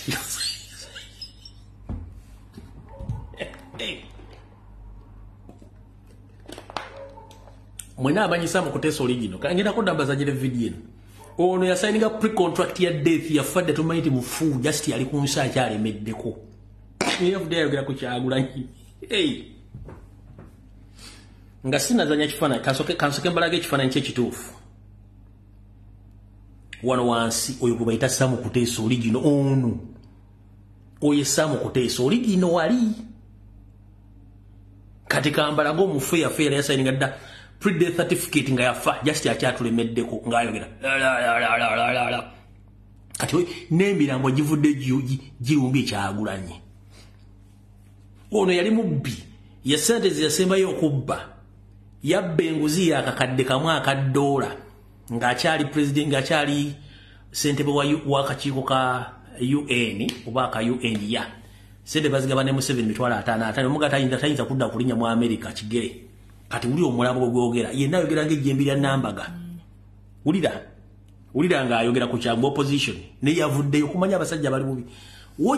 abategera bakubulira n'otandika okuleeta emirambo gyogere ku politics ng'omanya bayidde ulira ejjembe oyogera Sako Museveni agamba wadde ng'enkola y'ebibiina bingi yazzibwawo bingi tebyetengeredde nga n'ebisinga bisasise kyokka ebisigaddewo biri mu kweyuzaayiza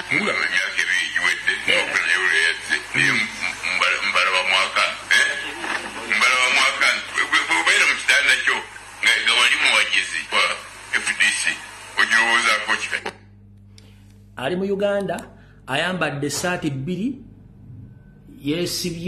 yesibye skaafu ayambadde jacket mu Uganda kati gino emirambo egiremedde ku nsi nga gyasayininga dde okufa tugitulemeddeko bw'abanga omulambo guvudde kutandika okwogera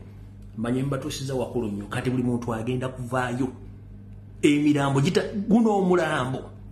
okumanya mufu abamanyi Sako Museveni oligino ng'ayogera bw'owulira nono oyogera manti emirambo girina amaanyi omulambo gwavuddeyo okwogera tugenda kulwawo tugende ku nsonga endala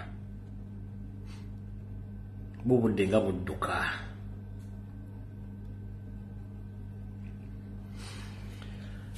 mukyala Nabbanja Gyebaleko Prime Minister Gyebaleko mama kansubire nti oli bulungi twakulabyeko ku mukolo ogumu nga leader of opposition ompya ayogera ku nsonga z'obubbi n'obukumpanya obuli mu gavumenti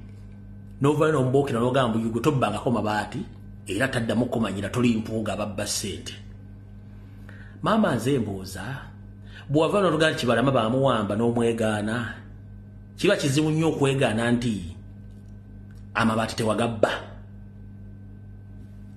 kansoke nkuzzeeyo eno mala okunoonya akavidiyo kagundi kakibalama ng'okwogera njoke nzije wali wekwagala wakati wali kaliwo akakibalama wano mayinza enyerero mu akayivu yange oba nkyakalinamu wano wenjagala wano tuve tutusimbule sigeze eddakiika 10 weyayo Nabbanja aluwa Aha, wawana.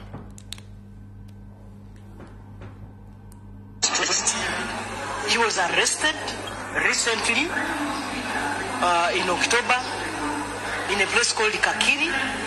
and he's one of those that is claimed to have killed police officers in Chiboga, Wakiso, and other places. Gwe kwennyini wakonfesinga Kibalama mwamukwata era n'omulaga mpapula z'amawulire bwe baatuka okubuza mu parliament weegaana kakakuddire mulungi wano. But we are fortunate that Kibalama was traced. He was arrested recently in October in a place called Kakiri, and he's one of those that is claimed to have killed police officers in Chiboga, Wakiso, and other places. Kati bwe bakugambyeko ku bulyako buli mu parliament katuddeyo wano bwe bakugambyeko ku bulyako buli mu parliament naawe okubba amabaati bino bye wayogedde then nkuzeeyo wali njala tuddeyo wano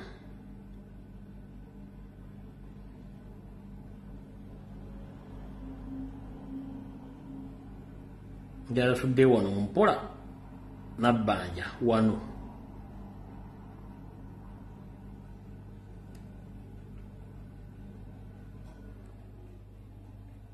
njala tusooke tugende wano.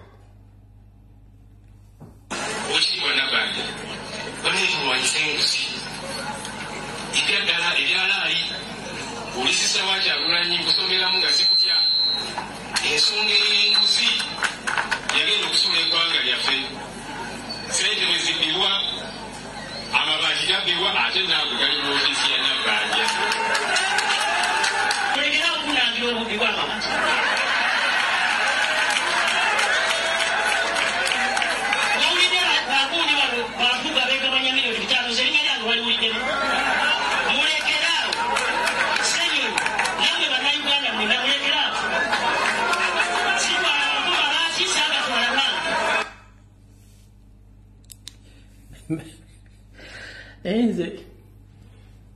teri kintu kinyumira mu Uganda kiri ekintu kimu omubbi yeekaza nosinga amateeka ge bawandikadde bakukwatira mu kituli obeera mubbi omubbi abeera mukambwe nnyo singa amateeka kati nabbanje mumuwulire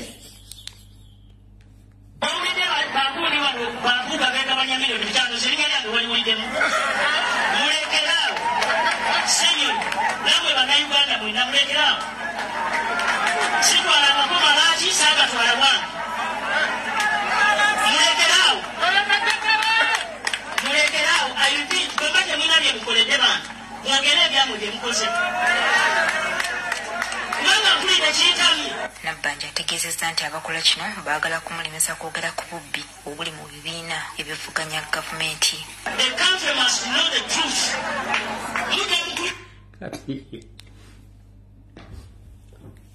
Madamu Prime Minister Mukyala Nabbanja gyebaleko munnange bw'oba teyala kwogera nti oli mubbi nga lipooti we ziri wabba amabaati ojja tusonyiwa naye oli mubbi okumanya muli babbi mwegana yemukola wetwogerera essaawa zino njala okubaza baganda bange bali ku Twitter abakola exhibition wabula exhibition yeeno gyeneggwera eyinza okuli omuntu omunene mu ggwanga nkiddamu. I repeat this statement. The end of exhibition, it may end up taking someone in Uganda ejja kutwala omuntu okuzikiza exhibition nga wetwogerera waliwo invoices zafulumye particularly nga ziraga nti Anita Amongi yegulire mmotoka ngeri Amadi ya mitwalo 11,000 ejja dola wepo namumyuka tayebwa naye bamugulire mmotoka yemu emitwalo 11,000 ejja dola nga nayo Amadi vehicle wa America ezino gundi zafulumye zino invoices zizo.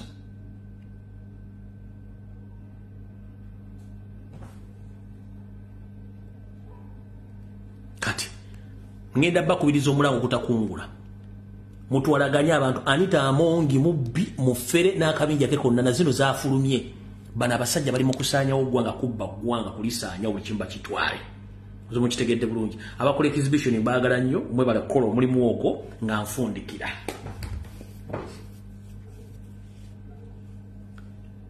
tebeerayo MP yenna mu Uganda akugamba nti akoledde abantu be kiddamu tebayo MP yenna mu Uganda akugamba nti akoledde abantu be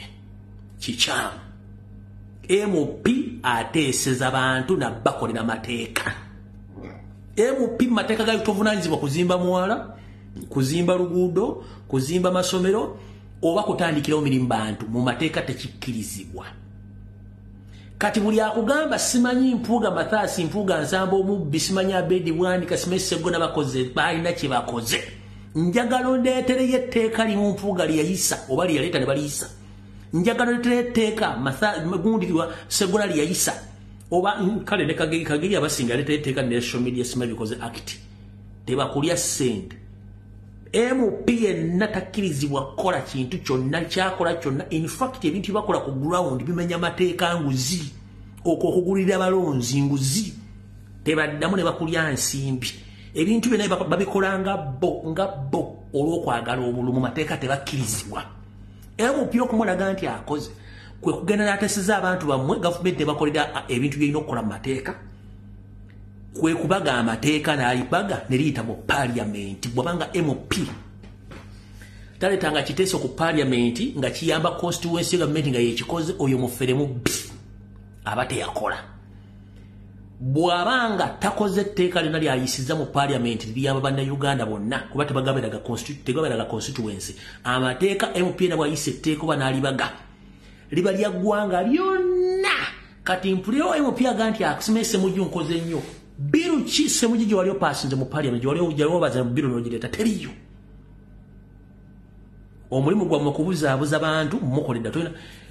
gwe semujju ŋŋanda mu constituency yo eyakira mu constituency kyekimu ku bitundu mu Kampala ebisinze oba mu Wakiso okugwa abantu ku ttaka wali ogenze n'okuba olukuŋŋaana lonna ng'oteeseza abantu ku nsonga z'ettaka oba wali oteeseza ku parliament yonna ng'ogamba nti ekira bali mu kubba ttaka abantu bagoba abantu ku mataka kiri ku record Sekitoole Robert ne Lutamaguzi Semakula bebaka ba parliament mu Uganda basobodde okubeera ku ground ne boogera ku nsonga ezikwata ku bantu abasigadde mwenna mwasirika kati olida kugamba simanyi nkoledde nnyo abantu simanyi nzimbi amasomero byonna obikola mu bumenyi bw'amateeka MP taziba masomero takola nzizi mubikola just kufuna bulungu omuntu yenda bw'onoosaba akalulu naye nga mu mateeka oli bw'obanga tayisizza tteeka lyonna nga talibaze nga MPU takulimba mbu aba yakoze nno bino okukola enzizi kola boreholes okuba emipiira n'okuteeka abikola nga ye akabeera kasenda bazano bakasenda baguzi mu muwa obululu ezo zibeera campaign tool naye mbuvunaanyizibwa bwe tabavunaanyizibwako ate butwali tteeka li muvunaanyizibwako bakolera gavumenti kyobona nti bamuga nti olina okugenda okuteeseza abantu bo gavumenti eteeka ebikolwa mu nkola mu constituency yo okitegedde bulungi etteeka bwe lisoma tebaddamu kubuuza musimanyi MP akoze nnyo ateeseza ki Mpuuga tteeka kiri wayisa mu parliament Sseggona wateesa ki mu parliament wayisa ki mukulu semujju ŋŋanda wateeseza ki abantu b'ekire wayisiza ki gavumenti Uganda ekifunyemu ki constitution ya Uganda erikiriga nti emember parliament yenna akiikirira abantu be ng'abateeseza gavumenti egenda ekole project mu constituency eyo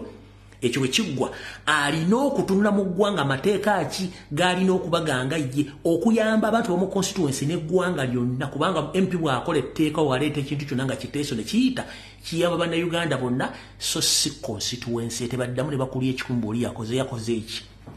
bw'aba yasimye oluzzi eyo akikolanga ye kanyeebwa kasenda bazaana kufuna bululu bw'aba yasimye boaholo eyo yakikoze nga ye bw'aba yalazimbidde ekkubo nga yalitaddemu enaasenda eyo yakikoze nga ye mu mateeka tavunaanyizibwako era takkirizibwa kukola kintu kyonna kukitabe bulungi nnyo